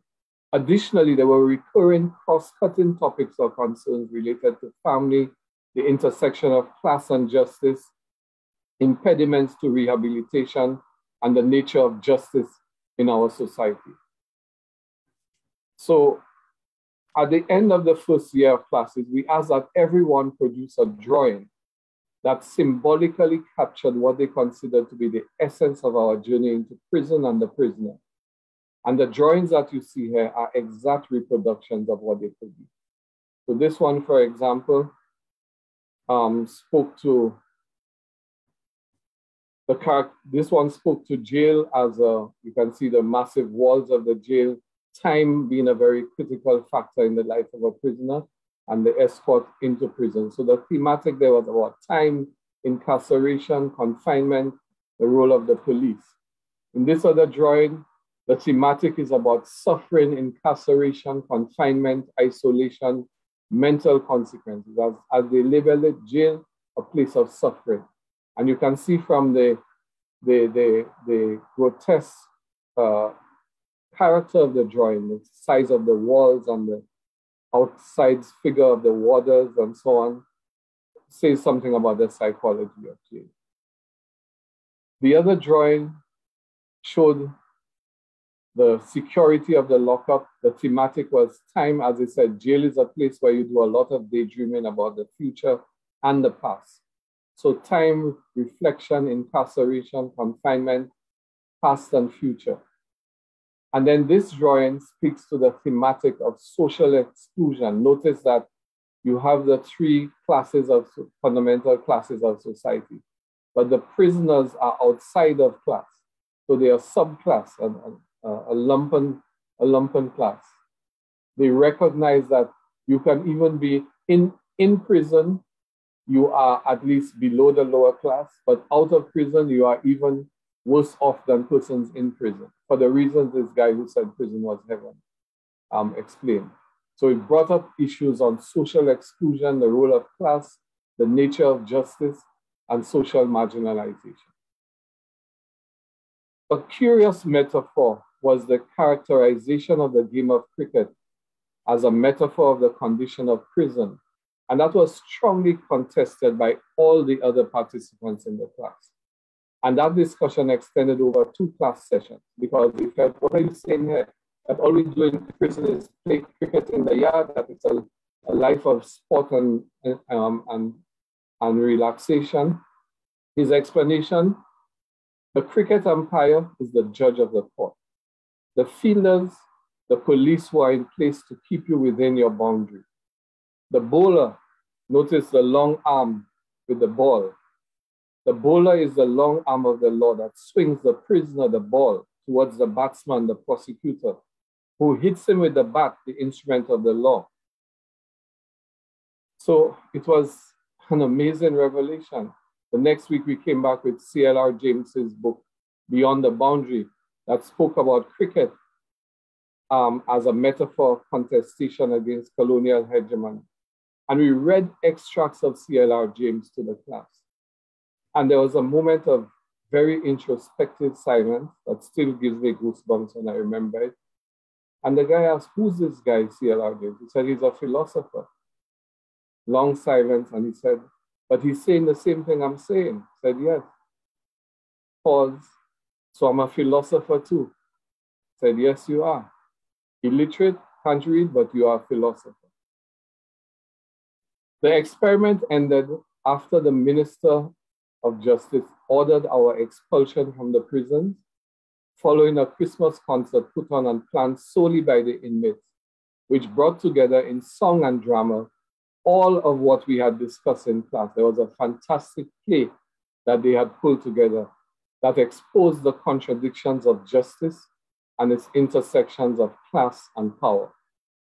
And I never forget one of the strident moments in that play when a guy who had some skills in construction after being released went from job site to job site seeking work. And the word had already spread that he was a recidivist, he was a negligeur. And when he left one site, the foreman called telephone, the next site he was going to alert them that he was coming. So they knew this person had been to jail before. And the interviewer asked him, can you bend steel or steel well? So I wrote about this for my Caribbean Studies paper at the University of the West Indies, and actually got in 1978, I think it was, the University Prize for Caribbean Studies. But I had shared that study with Wilson Harris, who some of you may know, a noted Caribbean writer whose works of the creative imagination embraces an encyclopedic range of understanding from African and Amerindian philosophy to Jungian readings. And he sent me a personal letter after receiving a copy of the experience. And this is what he said in the letter, that it is here one is drawn into the necessity for a complex language of the imagination if one is to descend not only beneath the surface of the images in the original classes that you and your colleagues conducted, but beneath the lives of jailer and jailed and the paradoxes that unite them. Your intervention, because of its intensity and curious pedagogy, began to illuminate some of these paradoxes. Very Freirian, hear this, I think we can learn from the text that the people write, not because of what the texts say, but because these texts, and I include the drawings, are set in peculiar momentum, as you have begun to do so effectively in your report, until they touch upon a hidden imaginative world that requires a conscientization and an illumination of strangeness that is unfamiliar to the parties involved. So all of this summarized was work done in a space that was a civil space. It was a group meaning well, wanting to help change society. It was a civic action. But to me, the key thing about Freire is what he has done, the way he has challenged the dominant education paradigm. Literacy education is really literacy plus conscientization, which equals reading the word in order to read the word and to act on the word. It is an inseparable dialectic. And I listened earlier to Ira's presentation, and that's core to what I think Ira was pointing to. So I move now to the Grenada experience, which really was for me a challenge of shifting Freire's methodology of emancipation from the local and the non-formal to the institutional and the state, because it's one thing to be sitting outside of the state, challenging the state, challenging the hegemony of in the society. But it's another thing to be within the state, acting to undermine the prevailing hegemony in order to create a new order. One of the early visitors to Grenada following the revolution of March 13, 1979 was Paulo. Following my experimentation with his methodology in St. Lucia in the early 70s, I was invited by the People's Revolutionary Government to assist the revolution in designing and implementing the National Literacy Campaign. Naturally, the experience and the influence of the pedagogy of conscientization was brought into that process. So there is Paulo in Grenada, that's me, these are colleagues. This is my co-coordinator of what we call the Center for Popular Education, which was established to run the literacy campaign. And the other colleagues were officials of the ministry assisting with the establishment of the campaign. On Paulo's first visit, he was a featured speaker at a national conference on education, where he spoke at length on the perspectives on education. He had sessions with the Center for Popular Education team, and you can see immediately, even in the naming of that center, which was responsible for running the literacy campaign with a long-term vision of turning after the campaign, we converted every school in Grenada and every community center into an adult education center by night. So the idea was that you can go from where you are to where you want to be. So we have meetings with leaders, mass organizations, and discussions with the people. Parallel to the work done with Paulo was the invitation of a Cuban literacy advisor, Angel Arechea, to participate with us in designing the literacy campaign. Angel's role was really to help us with the logistics of the campaign, while I was responsible for the pedagogical aspect of the campaign. So, what did Maurice Bishop in that session with Paulo describe in his speech as being the fundamental objectives of education in the revolution? He said, first, it attempts to teach people a greater critical appreciation of their own reality in order for them to understand how to change it. Second, it attempts to develop the innate abilities of the masses of the people and not just in entrenching the privileges of the few. Thirdly, it seeks to develop the productive capacity of our society, since it is only through an expansion in production that the standard of living, including the education system, can be improved. And finally, it tries to promote the democratization of our society. That is the process by which people are encouraged to take an active part in the education system itself and in all major decisions that affect our lives. And of course, one can see the resonances of Freirean thought in this definition of objectives. Freire's influence in the Grenada context was ideological and what I call textual.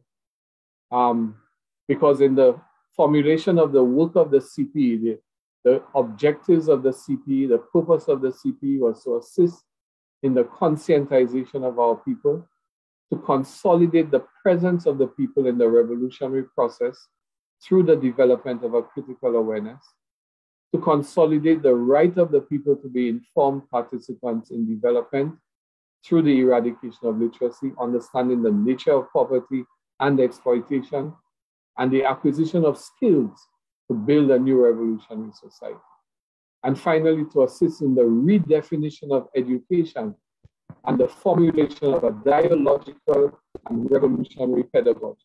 So I must say, when Freire came to Grenada, he had by then published, I think he had just about published the work he had done in Portuguese Africa, the newly liberated state. So that also gave us a window of how the transfer of Freirean pedagogy from the level of civic action to state transformation could happen. And the books you see here are some of the posters and the books of the developed for the literacy campaign. The theme of the main literacy reader included, this is not the full range of topics, but let us learn together. We build our communities. The land must produce more. Our international airport, which was a major project of the revolution that Grenadians had for decades been aspiring to. Our history of struggle and education is a must. And the approach taken in these was the dialogic approach, as we did in the case of the prisons, to ask people to share their experiences. If we're learning together, what can we learn from each other? If we are a class of illiterate, does that mean we have nothing to teach each other? What can we share? What knowledge exists among us? And we just, in the process, there were excavations of all kinds of things. Folk knowledge of folk medicine, ethnographic material, all sorts of community-based knowledge, generational knowledge, cultural knowledge, and traditions. Didacus, you need to conclude a bit now. Okay. So yeah, building all of this and building social solidarity and community was also critical. The other areas of Freire's influence on Grenada had to do with education as a focal point for mass mobilization, dialogue as a key to social cohesion, so to listen and to understand in order to act together, read the world, valuation of local knowledge. In one of the books, we wrote about an illiterate farmer who discovered a treatment for the beetle that was destroying the cocoa plants. And we spoke about him. He was celebrated as an inventor. Gender equity and empowerment and legislation of rights. Actually, parenthetically, someone mentioned earlier the Nicaraguan Revolution. At the conclusion of the literacy campaign, we sent 2 of our most outstanding volunteer teachers to Nicaragua as a gesture of solidarity to teach in the English-speaking campaign in the Bluefields region of Nicaragua. Of course, I think everyone here knows how the revolution ended, and so it would be not correct to end without speaking to some prophecy that I believe that Paulo uttered in his visit to Grenada, because he'd always spoken about the tension between ideological indoctrination as banking belief and the dialogic encounter, creating understanding. And notwithstanding the fact that many of the organs of popular power that are pictured here, the zonal meetings, the community meetings, the town hall meetings, all allow that dialogue to take place. The orientation of the party in a more authoritarian approach to Marxism ultimately led to the demise of the revolution. And Freire, in a dialogue in 1980, when asked a question, uttered these prophetic words. He said, there's a dialectic between freedom and discipline. To the extent that you exaggerate freedom, you fall into anarchy. To the extent that you exaggerate discipline, you harden into authoritarianism. And so this is where I end, but it was an amazing journey. It was a powerful experience, and the lessons of that have illuminated my life as an educator going forward. I was 22 years old at the time. And I learned from that the power of the words of Raymond, who we celebrate in a couple of days' time, Raymond Williams, that the duty of a radical is to make hope convincing, hope possible rather than despair convincing. I thank you. Thank you, Didacus, for this wonderful final presentation. This is precisely what Paulo Freire is all about. One thing I'm going to say, and we can open up the discussion now here, but latching on to this, in my country, in Malta, as any Maltese knows here, I pushed hard, and I'm not the only one, the idea of schools as community learning centers. And thanks to my connections with Carmel Borch, who was very much involved in curriculum development. Of course, he did not impose ideas. He was part of the steering group. There was a national consultation process. We got written into the various curriculum development, national curriculum developments, the idea of schools as development as community schools as community learning centers. Well, that idea, and I've written this, owes a lot to Didacus and the Caribbean experiment.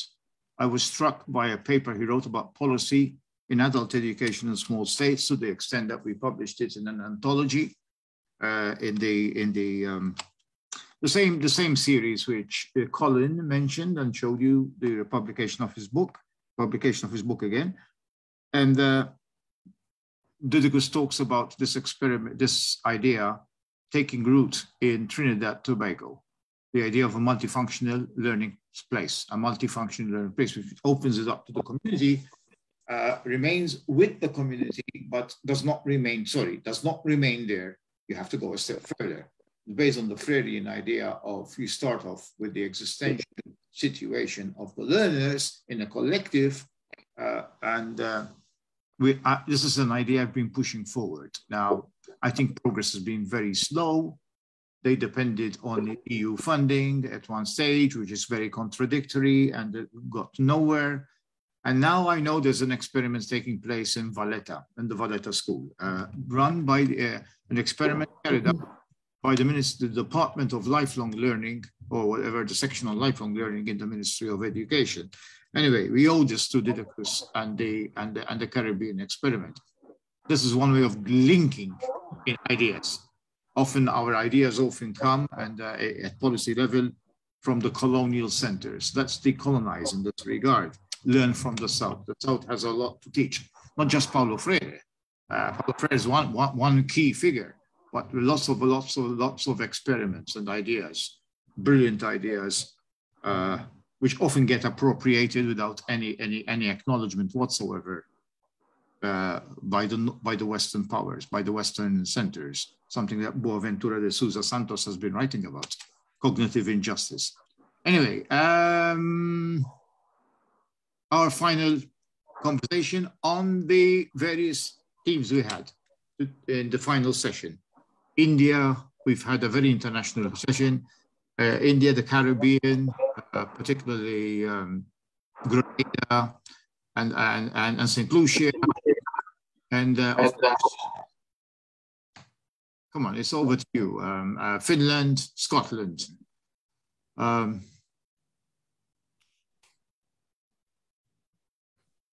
This will be your final say.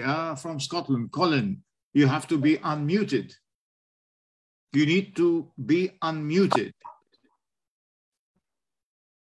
Can't hear you.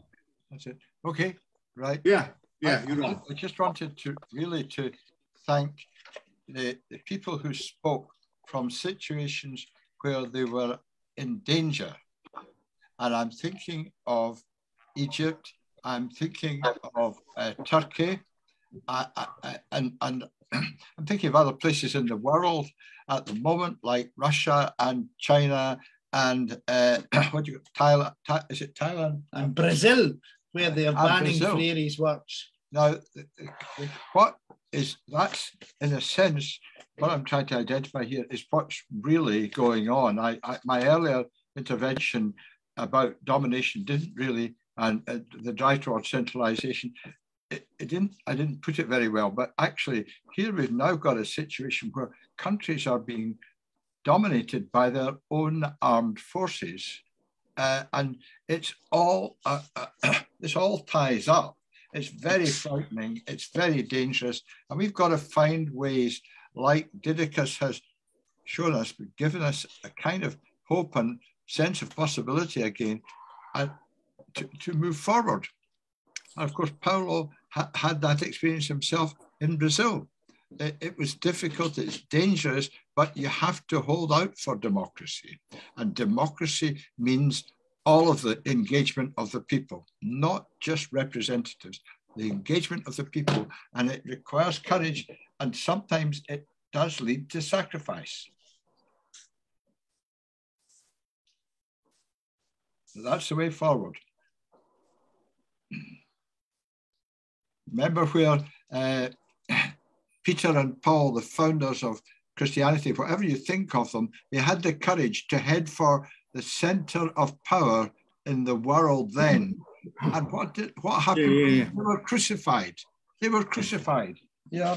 But out of that courage, out of that affirmation of real values, comes eventually improvement, betterness. And a change, yes. Yes, right. Any other comments? No, I also, our colleagues, there's a lot of bravery amongst, I can't get the picture right on my camera on, but anyway, there's a lot of bravery about some of our colleagues. I mean, danger is everywhere. Danger is everywhere. I mean, what Didacus must have gone through in Grenada, but also I think of our colleagues in Turkey. Yeah. With Hassan, one of the things which strikes me about critical pedagogues in universities in Turkey is when there are protests and the students are involved in protests against the government of some bombing next to the Syrian border, to put the blame on the Syrian rebels, I suppose, causing loss of life. The professors are with them. They are with them. They get tear gassed with others. I mean, this is quite powerful. I think. I'm not dismissing the kind of work which takes place in other spheres. Just like journalists were bombed in our country, even universities, we do have people, being pilloried on websites, far-right websites, because of what we teach inside the classroom. I mean, there's this conception that we're sitting pretty in our offices. Well, you never know who your students are when you have, especially teaching undergraduates, when you have massive, there was a time when we had huge numbers of students, and then you end up on websites, which is almost like an invitation to either throw something or burn your house or burn your car or throw paint on your walls, etc., or to, to identify you as an enemy. I mean, some people have had that. Some people have had their cars burned. Some have, obviously, it's a matter of life and death, of course. And Paulo Freire, is an example who faced that. And what I like about Paulo is this. He could have rested on his laurels when he returned, because he proved himself. Nobody can accuse him of sitting pretty. Nobody could have accused him of that. And yet, what does he do? He takes on the onerous task. He takes on the onerous task of becoming educational secretary, chosen by the mayor in the municipal government, where he can make a fool of himself in terms of what he wrote. His reputation was on the line. He never shied away from that. He was also, as Ira Shore has pointed out to me several times, he was also moved by the fact that he was arrested precisely at a time when Brazil was roused for transformation. Yeah. Yeah. So. And I was thinking about what, the statement that I made, that Paulo Freire had Gandhi had this kind of, knowledge about Paulo Freire and his, Hello? Yes, come on. the kind of, theory about the people, the cultural worker. Which thing is that? The case in India would have been, fought much better. Yeah. Sorry, So there is some interference going on. Yeah.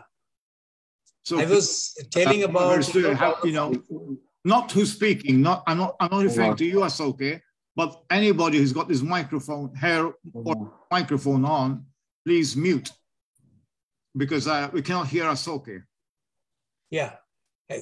In this paper, this is the first time I made this comment that, Gandhiji, he had fought against, for the Dalits and for the untouchables over the years, and he risked himself.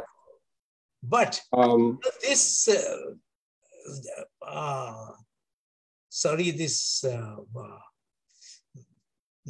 Gandhi, he did not have that tool. Only he had the tool of humanization, humanity. But that a scavenger or a sweeper is a better cultural worker than a professor. Is something, would have given Gandhi a better, equipment to fight against, the untouchability, against all forms of discrimination. This is the first time when I was writing this paper, this thing came to my mind. I had introduced this concept before, but not in this, perspective. And I hope that, the people who are the Dalits who are fighting for their rights can quote Paulo Freire and, march forward with the thoughts of Paulo Freire that, a sweeper or a scavenger or a person who is doing menial work is absolutely a cultural worker as much as any other, cultural worker from the elites. So this is what I thought that, in this paper, it is my contribution. Thank you very much. This reminds me of Don Milani when he talks, I am not contributing to the education of children of peasants to free peasants from peasant work. What I want is a free peasant. In other words, not to, to a free peasant, a liberated person, a liberated peasant who loves doing his hair or his work. It used to be, in those cases, whole families, basically, but to do it without greater sense of control over their own environment and the rest of, without harming others. This is important, with responsibility, that is. Not the peasant from peasant work, from peasantry, but to have a liberated peasantry, which is different. True. I very much agree with you. I also to workers' education, etc., in its broader context. Any other comments?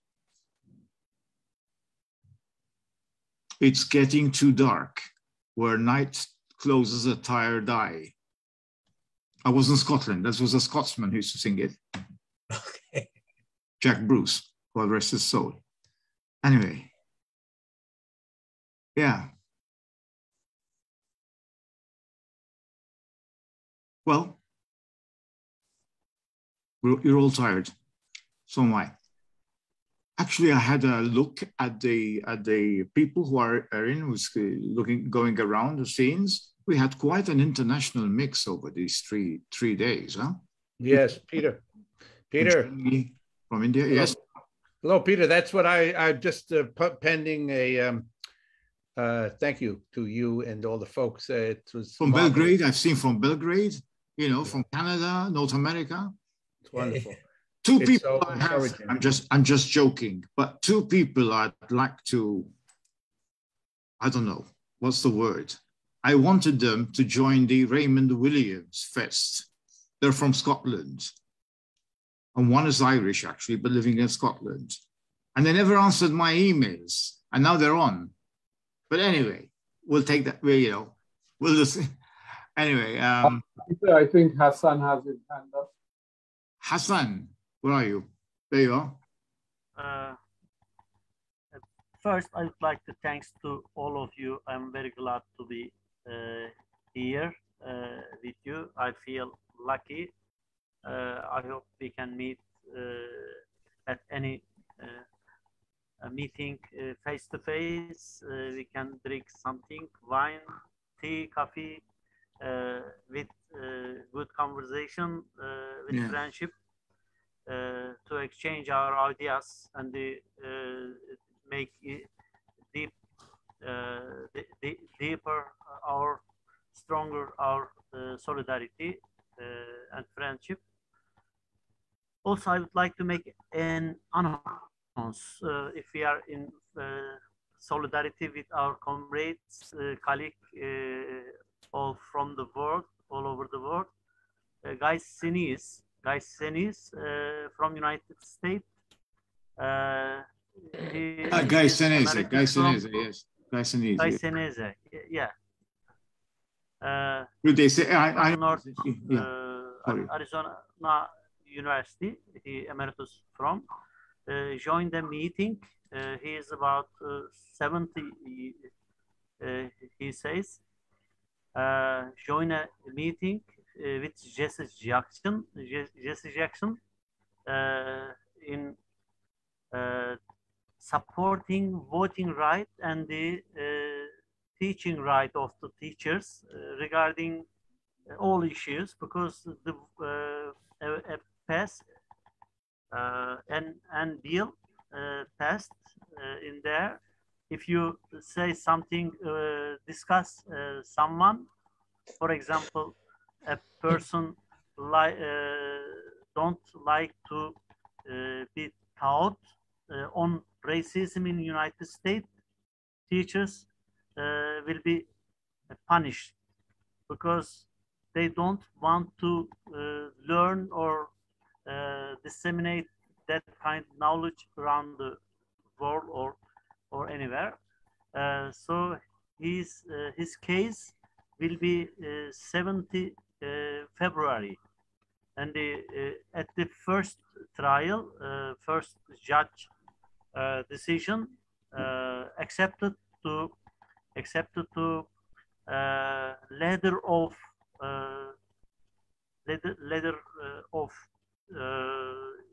court. There is a name of that letter can be acceptable. I understood. Some colleague from Turkey, we sent a letter to support him that he is our friends, only work for good of the people. Then teaching right is main right. It is useful for a better world. We say and we learned that the judge accept that letter to the case. It makes a discussionable case and a bigger case in this region, so makes them feel better, stronger, and maybe case will be good for them if you can have your support and solidarity. Yeah. Thank you. Thank you very much. Guy Senes he was arrested, manhandled because of participating in a demonstration on democracy in one of the areas in the United States. That's very sad. Anyway, I think it's time now to conclude this seminar. Thank you all for having contributed to it, and it was a pleasure. Now I have to get my mind forward to Friday. I have to, because we have a smaller one, a one-day similar activity on Raymond Williams, as I told you, is also the centenary of his birth. And let's keep this going, keep ideas coming as to where we can take this forward. You know, I mean, just write an email or just send an email to a number of people who are here, or just write to us so that you can give us ideas. I'd love where we go forward to come out of you, not just somebody planned something beforehand and we do it. So let's take this somewhere. Let's take this somewhere. Let's make it meaningful, more meaningful. It is meaningful, but let's make it more meaningful. Anyway. Thank you, Peter. Have a good Christmas or festive season. I mean, those who believe in it, of course. And those who don't, they have their own festivities. I don't know. We'll be in touch. How should I say? Yeah. Take care, Peter. Bye-bye. Yeah. Take care, all of you. Take care. And Peter. Remember what somebody told us about the fist. And Peter. Yeah, solidarity. Okay, solidarity. But keep the coming. May I make a point, Peter? Yeah. Yeah. Are you going to distribute or give it to us? We are. Of course, this is where Joe comes in. We will eventually, after editing, we will make all the recordings available. Right. Edited. And also the email address of all the participants, so that people can communicate among themselves. Yeah, that book that Juha is holding up is going to keep me occupied tomorrow. I have to write a review of it. Okay. It's Walter Cohen's book, which will be in the forthcoming next week, actually, issue of Post-Colonial Directions in Education, which is dedicated to Freire. And I can tell you, we have contributions by Henry Giroux, by Ira Shore, and by other people, Taldor, who presented this one, Ini actually, who could not participate this time for personal reasons, and quite a few others. And of course, my book review, because as the editor of the journal, I'm not supposed to write in the journal of which I'm editor, but the book review, which I finished reading the book. I finished reading the book on my trip to Britain last week. And now I want to find some time peacefully to sit down and write a review of that book. Anyway, cheers. And that is a statue of Paulo Freire or Parvonurmi? No, Paulo Freire. Okay, wow. Yeah, in the chat, I included the unedited recording of today. Okay, so you have access to the unedited version of today's session. Okay, through the Facebook page of the Faculty of Education. Yeah. Okay, as a UNESCO chair, we'll be promoting activities on these lines, not necessarily persons only, not just persons, but any kind of thing. And we are open to ideas. Okay? Thanks. So, goodbye, good night. Cheers, good night. And see you next time. Whenever it is. Cheers. All the best. All the best. Take care. Bye. Bye.